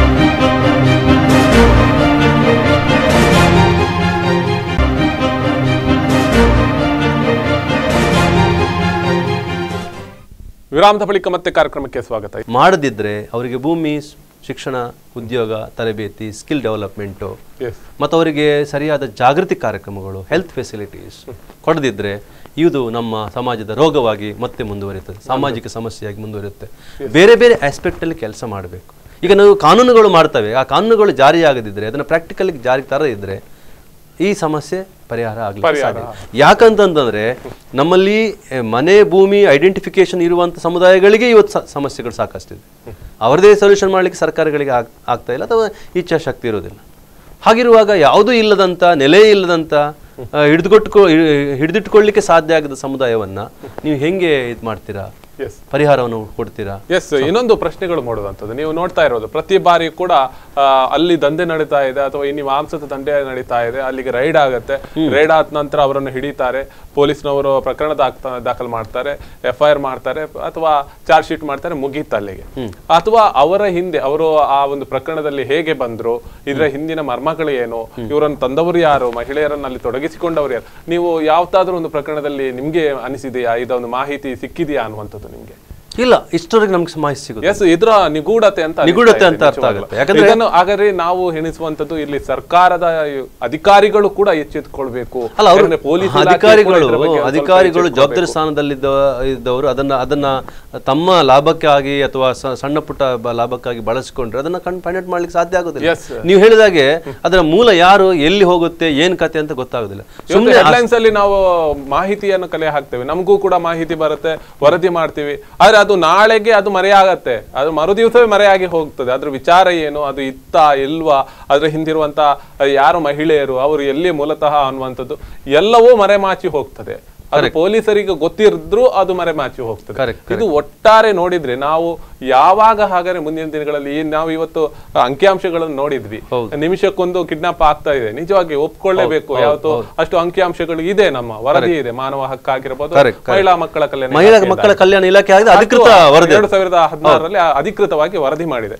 ಆದ್ರೆ ಇಲ್ಲಿ ಅಧಿಕಾರಿ ವರ್ಗದವರಾಗಿರೋ ನಮ್ಮನ್ನು ಕಾಯುವಂತ ಪೊಲೀಸರಾಗಿರ್ಬೋದು ಎಷ್ಟು ನಿಗಾ ವಹಿಸ್ತಾ ಇದ್ದಾರೆ, ಇದರ ಬಗ್ಗೆ, ಇಂಥ ಪ್ರಕರಣಗಳ ಬಗ್ಗೆ ಎಷ್ಟು ನಿಗಾ ವಹಿಸ್ತಾ ಇದ್ದಾರೆ ಅನ್ನುವಂಥದ್ದು ಬಹಳಷ್ಟು ಪ್ರಶ್ನೆ ಮೂಡ್ತಾ ಇಲ್ವಾ ಸರ್? ಖಂಡಿತ ಮೂಡ್ತಾ ಇದೆ. ಅದಕ್ಕೆ ನಾನು ಹೇಳೋದು, ಯಾವಾಗಲೂ ಕೂಡ ಅಧಿಕಾರ ಬಂದ್ರೆ ಸಾಕಾಗೋದಿಲ್ಲ. ಅಧಿಕಾರದಲ್ಲಿ ಮಾನವೀಯತೆ ಇರುವಂತ ವ್ಯಕ್ತಿಗಳು ಕೂತ್ಕೊಳ್ಬೇಕು, ನ್ಯಾಯ ಕೊಡುವಂತ ಮನಸ್ಸಿದ್ದವ್ರು ಕೂತ್ಕೊಳ್ಬೇಕು. ನ್ಯಾಯ ಕೊಡುವಂತ ಮನಸ್ಸಿಲ್ಲದವರು ಕೂತ್ಕೊಂಡಾಗ ಏನು ಮಾಡ್ಲಿಕ್ಕೆ, ಅಂಬೇಡ್ಕರ್ ಹೇಳ್ತಾರಲ್ಲ, ಎಷ್ಟೇ ಒಳ್ಳೆ ಕಾನ್ಸ್ಟಿಟ್ಯೂಷನ್ ನೀವು ಮಾಡಿ, ಒಳ್ಳೆ ಮನಸ್ಸಿನ ಬಂದ್ರೆ ಕೆಟ್ಟ ಕಾನ್ಸ್ಟಿಟ್ಯೂಷನ್ ಕೂಡ ಒಳ್ಳೇದಾಗತ್ತೆ. ಅದೇ ಕೆಟ್ಟ ಮನುಷ್ಯ ಬಂದು ಕೂತ್ರೆ ಒಳ್ಳೆ ಕಾನ್ಸ್ಟಿಟ್ಯೂಷನ್ ಕೂಡ ಹಾಳಾಗ್ತದೆ. ಸೊ ಅಧಿಕಾರ ಪವರ್ ಇರ್ತದೆ, ನಮ್ಮ ಒಳ್ಳೊಳ್ಳೆ ಅಧಿಕಾರಿಗಳಿಗೆ ಒಳ್ಳೆ ಪವರ್ ಇರ್ತದೆ. ಆದ್ರೆ ಆ ಪವರ್ ಅನ್ನ, ಅಧಿಕಾರವನ್ನ, ಅವ್ರ ಶಕ್ತಿಯನ್ನ ಒಳ್ಳೆದಕ್ಕೆ ಬಳಸಿಕೊಂಡ್ರೆ ಒಳ್ಳೆ ಕೆಲಸ ಮಾಡ್ಲಿಕ್ಕೆ ಸಾಧ್ಯ ಆಗುತ್ತೆ. ಸೊ ಈ ಮನೋಭಾವ ಅಂದ್ರೆ ನಮ್ಮಲ್ಲಿ ಒಂದು ಉತ್ತಮ ನಾಗರಿಕತೆಯ, ಉತ್ತಮ ಪೌರತ್ವದ ಮನೋಭಾವ ನಮ್ಮಲ್ಲಿ ಬೆಳೆದು ಹೋದರೆ, ಮತ್ತು ನಮ್ಮಲ್ಲಿ ಒಂದು ನ್ಯಾಷನಲ್ ಸ್ಪಿರಿಟ್ ಆ ಥರದ್ದು ಬೆಳೆದು ಹೋದರೆ, ಒಂದು ಸಮಾಜಮುಖಿ ಚಿಂತನೆ ನಮ್ಮಲ್ಲಿ ಬೆಳೆದು ಹೋದರೆ, ಮತ್ತು ನನಗೆ ಯಾಕೆ ಇದೆಲ್ಲ ಎನ್ನುವ ಒಂದು ಒಂದು ಒಂದು ಒಂದು ಹಗುರವಾದ ಭಾವನೆಗಳು ನಮ್ಮಲ್ಲಿ ಎಲ್ಲಿವರೆಗೆ ಇರ್ತದೆ ಅಲ್ಲಿವರೆಗೆ ನಾವು ಸಮಾಜವನ್ನು ಸುಸ್ಥಿತಿ ಕಡೆಗೆ ತೆಗೆದುಕೊಂಡು ಹೋಗಕ್ಕೆ ಆಗೋದಿಲ್ಲ, ಸಾಧ್ಯವಾಗೋದಿಲ್ಲ. ಯಾಕಂದ್ರೆ ಮನುಷ್ಯ ಮೊದಲು ಪರಿವರ್ತನೆ ಆಗಬೇಕು, ಕಾನೂನಿಗಿಂತಲೂ ಮೊದಲು ಮನುಷ್ಯ ಪರಿವರ್ತನೆ ಆಗಬೇಕು, ಕಾನೂನು ಎರಡನೇದು. ಸೊ ಮನುಷ್ಯ ನಾನು ಅದನ್ನು ಸರಿಪಡಿಸಬೇಕು ಎನ್ನುವಂಥ ಮನಸ್ಸು ಮಾಡಿದಾಗ ಕಾನೂನನ್ನು ಅದಕ್ಕೆ ಬಳಸಿಕೊಂಡು ಆ ಸಮಾಜದ ಕೆಟ್ಟತನಗಳನ್ನು ಇದನ್ನ ಸರಿಪಡಿಸಲಿಕ್ಕೆ ಸಾಧ್ಯ ಆಗುತ್ತೆ, ಅದನ್ನು ಫೈಂಡ್ ಔಟ್ ಮಾಡ್ಲಿಕ್ಕೆ ಸಾಧ್ಯ. ಮನಸ್ಸು ಬೇಕು ಅದಕ್ಕೆ. ಈಗ ನೀವು ಹೇಳಿದಂಥ ಹಲವಾರು ಪ್ರಕರಣಗಳು ಏನಿದೆ, ಮಂಗಳೂರು ಸಿಟಿ ಮಿಟ್ಟ ಆಗುವಂಥದ್ದು ಅಥವಾ ಉಡುಪಿ ಸಿಟಿ, ಅದನ್ನು ಸರಿಯಾಗಿ ಗುರುತಿಸಿ ಫೈಂಡ್ ಔಟ್ ಮಾಡಿ ಎಲ್ಲರೂ ಕೋಆರ್ಡಿನೇಟ್ ಮಾಡಿದಾಗ ಅದನ್ನ ಒಬ್ಬನೇ ಮಾಡ್ಲಿಕ್ಕೆ ಆಗೋದಿಲ್ಲ, ಎಲ್ಲ ಕೋಆರ್ಡಿನೇಷನ್ ಬೇಕಾಗ್ತದೆ. ಕೆಲವೊಮ್ಮೆ ಏನಾಗುತ್ತೆ, ಕೆಲವು ಸಮಸ್ಯೆಗಳಿಗೆ ಪೊಲೀಸರು ಉತ್ತರ ಕೊಡಲಿಕ್ಕಾಗಲ್ಲ, ಅದಕ್ಕೆ ಟೀಚರ್ಸ್ ಬೇಕಾಗ್ತದೆ, ಕೆಲವು ಕೌನ್ಸಿಲರ್ಸ್ ಬೇಕಾಗ್ತದೆ, ಕೆಲವು ಆರೋಗ್ಯ ವ್ಯವಸ್ಥೆಗಳು ಬೇಕಾಗುತ್ತೆ.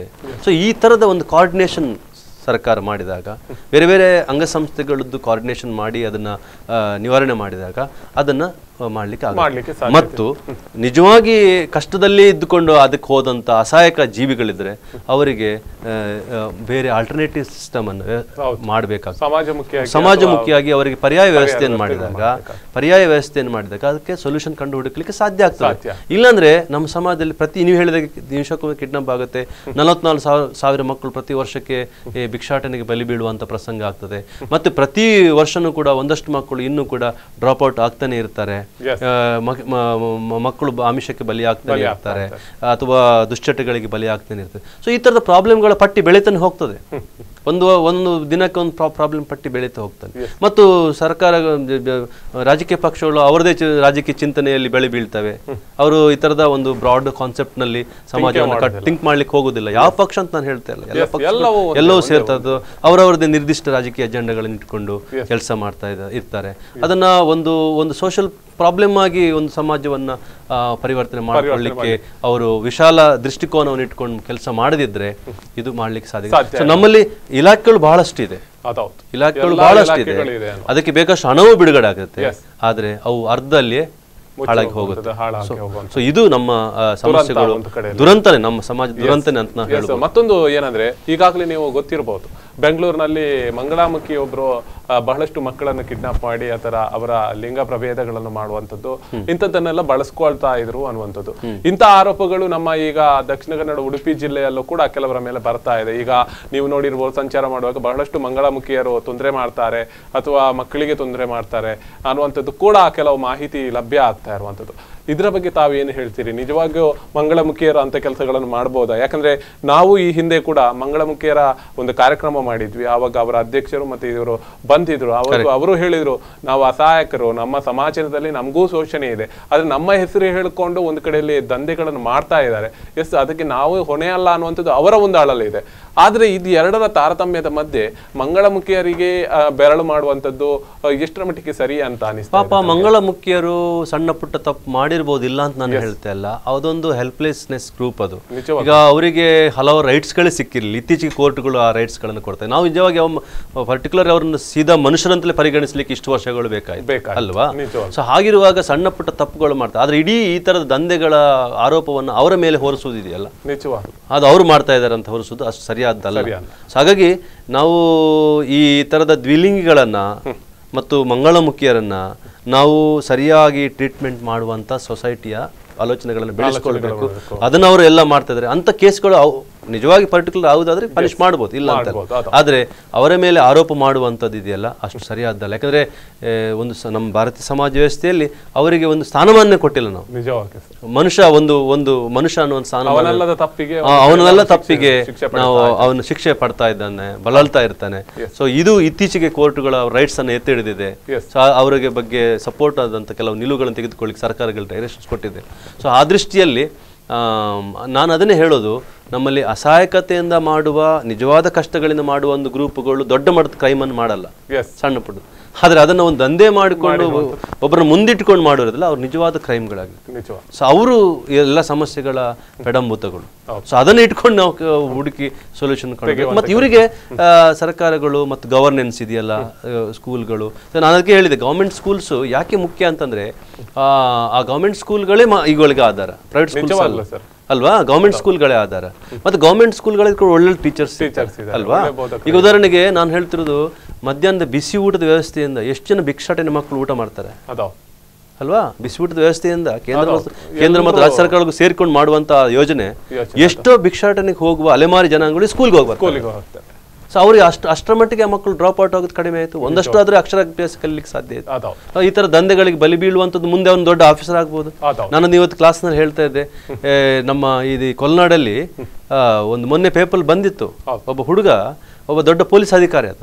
ಆ ಪೊಲೀಸ್ ಅಧಿಕಾರಿಯಾದ ವ್ಯಕ್ತಿ ಬಂದದ್ದು ಹೇಗೆ ಅಪ್ಪ ಅಮ್ಮ ಅಂತಾರೆ, ಕೂಲಿ ಕೆಲಸಕ್ಕೆ ಬಂದ್ರಿ ಮಂಗಳೂರು, ಉತ್ತರ ಕರ್ನಾಟಕದಿಂದ ಬಂದ್ಬಿಟ್ಟು ಅವರು ಫ್ಯಾಮಿಲಿ, ಮೊನ್ನೆ ಪೇಪರ್ನಲ್ಲಿ ಫೋಟೋ ಮತ್ತು ದೊಡ್ಡ ಆರ್ಟಿಕಲ್ ಬಂದಿತ್ತು ಅವನ ಬಗ್ಗೆ. ನಾನು ಇದು ಕ್ಲಾಸ್ನಲ್ಲಿ ನಮ್ಮ ಪೇರೆಂಟ್ ಮೀಟಲ್ಲಿ ಅದನ್ನು ಹೇಳಿದೆ ನಾನು, ನಮ್ಮ ಕಾಲೇಜ್ನಲ್ಲಿ. ಅಲ್ಲಿ ಆ ಹುಡುಗ ಎಂಥ ಪರಿಸ್ಥಿತಿ ಇತ್ತು ಅಂತಂದರೆ, ಅವರು ಕೂಲಿ ಕೆಲಸ ಮಾಡಿ ಸಣ್ಣ ಒಂದು ಡೇರೆಯಲ್ಲಿ ಬದುಕ್ತಾ ಇದ್ರು. ಆದರೆ ಹುಡುಗ ಕಲ್ತು ಬಿಟ್ಟು ಇಂಜಿನಿಯರಿಂಗ್ ಆಗಿ ಇವತ್ತೊಂದು ಪೊಲೀಸ್ ಅಧಿಕಾರಿ ಆಗಿದ್ದಾನೆ. ಅವನು ಫ್ಯಾಮಿಲಿ ಸಮೇತ ಒಂದು ಪರಿಚಯ ಮೊನ್ನೆ ಪೇಪರಲ್ಲಿ ಬಂತು. ಅವನೀಗ ಅಪ್ಪ ಅಮ್ಮನ ಒಳ್ಳೆಯ ಮನೆಗೆ ಅವನು ಶಿಫ್ಟ್ ಮಾಡಿದ್ದಾನೆ. ನಾನು ಇದೆಲ್ಲ ನಮಗೆ ಒಂದು ಮಾದರಿ, ಇನ್ಸ್ಪೈರ್ ಆಗುವಂತ ಒಂದು ಘಟನೆಗಳು. ಹಾಗಾಗಿ ಬೀದಿಯಲ್ಲಿ ಅದಕ್ಕೆ ಕರೆಕ್ಟ್ ಆ ಹುಡುಗನಿಗೆ ಆಧಾರದ್ದೇ ಗವರ್ಮೆಂಟ್ ಸ್ಕೂಲ್, ಇದೇ ಬಿಸಿ ಊಟ ಇತ್ಯಾದಿ ವ್ಯವಸ್ಥೆಗಳು. ಇಲ್ಲಾಂದ್ರೆ ಅವನು ಬೆಳಿಲಿಕ್ಕೆ ಸಾಧ್ಯ ಇಲ್ಲ, ಪ್ರೈವೇಟ್ ಸ್ಕೂಲ್ಗೆ ಹೋಗಿ ಬೆಳಿಲಿಕ್ಕೆ ಸಾಧ್ಯ ಇಲ್ಲ.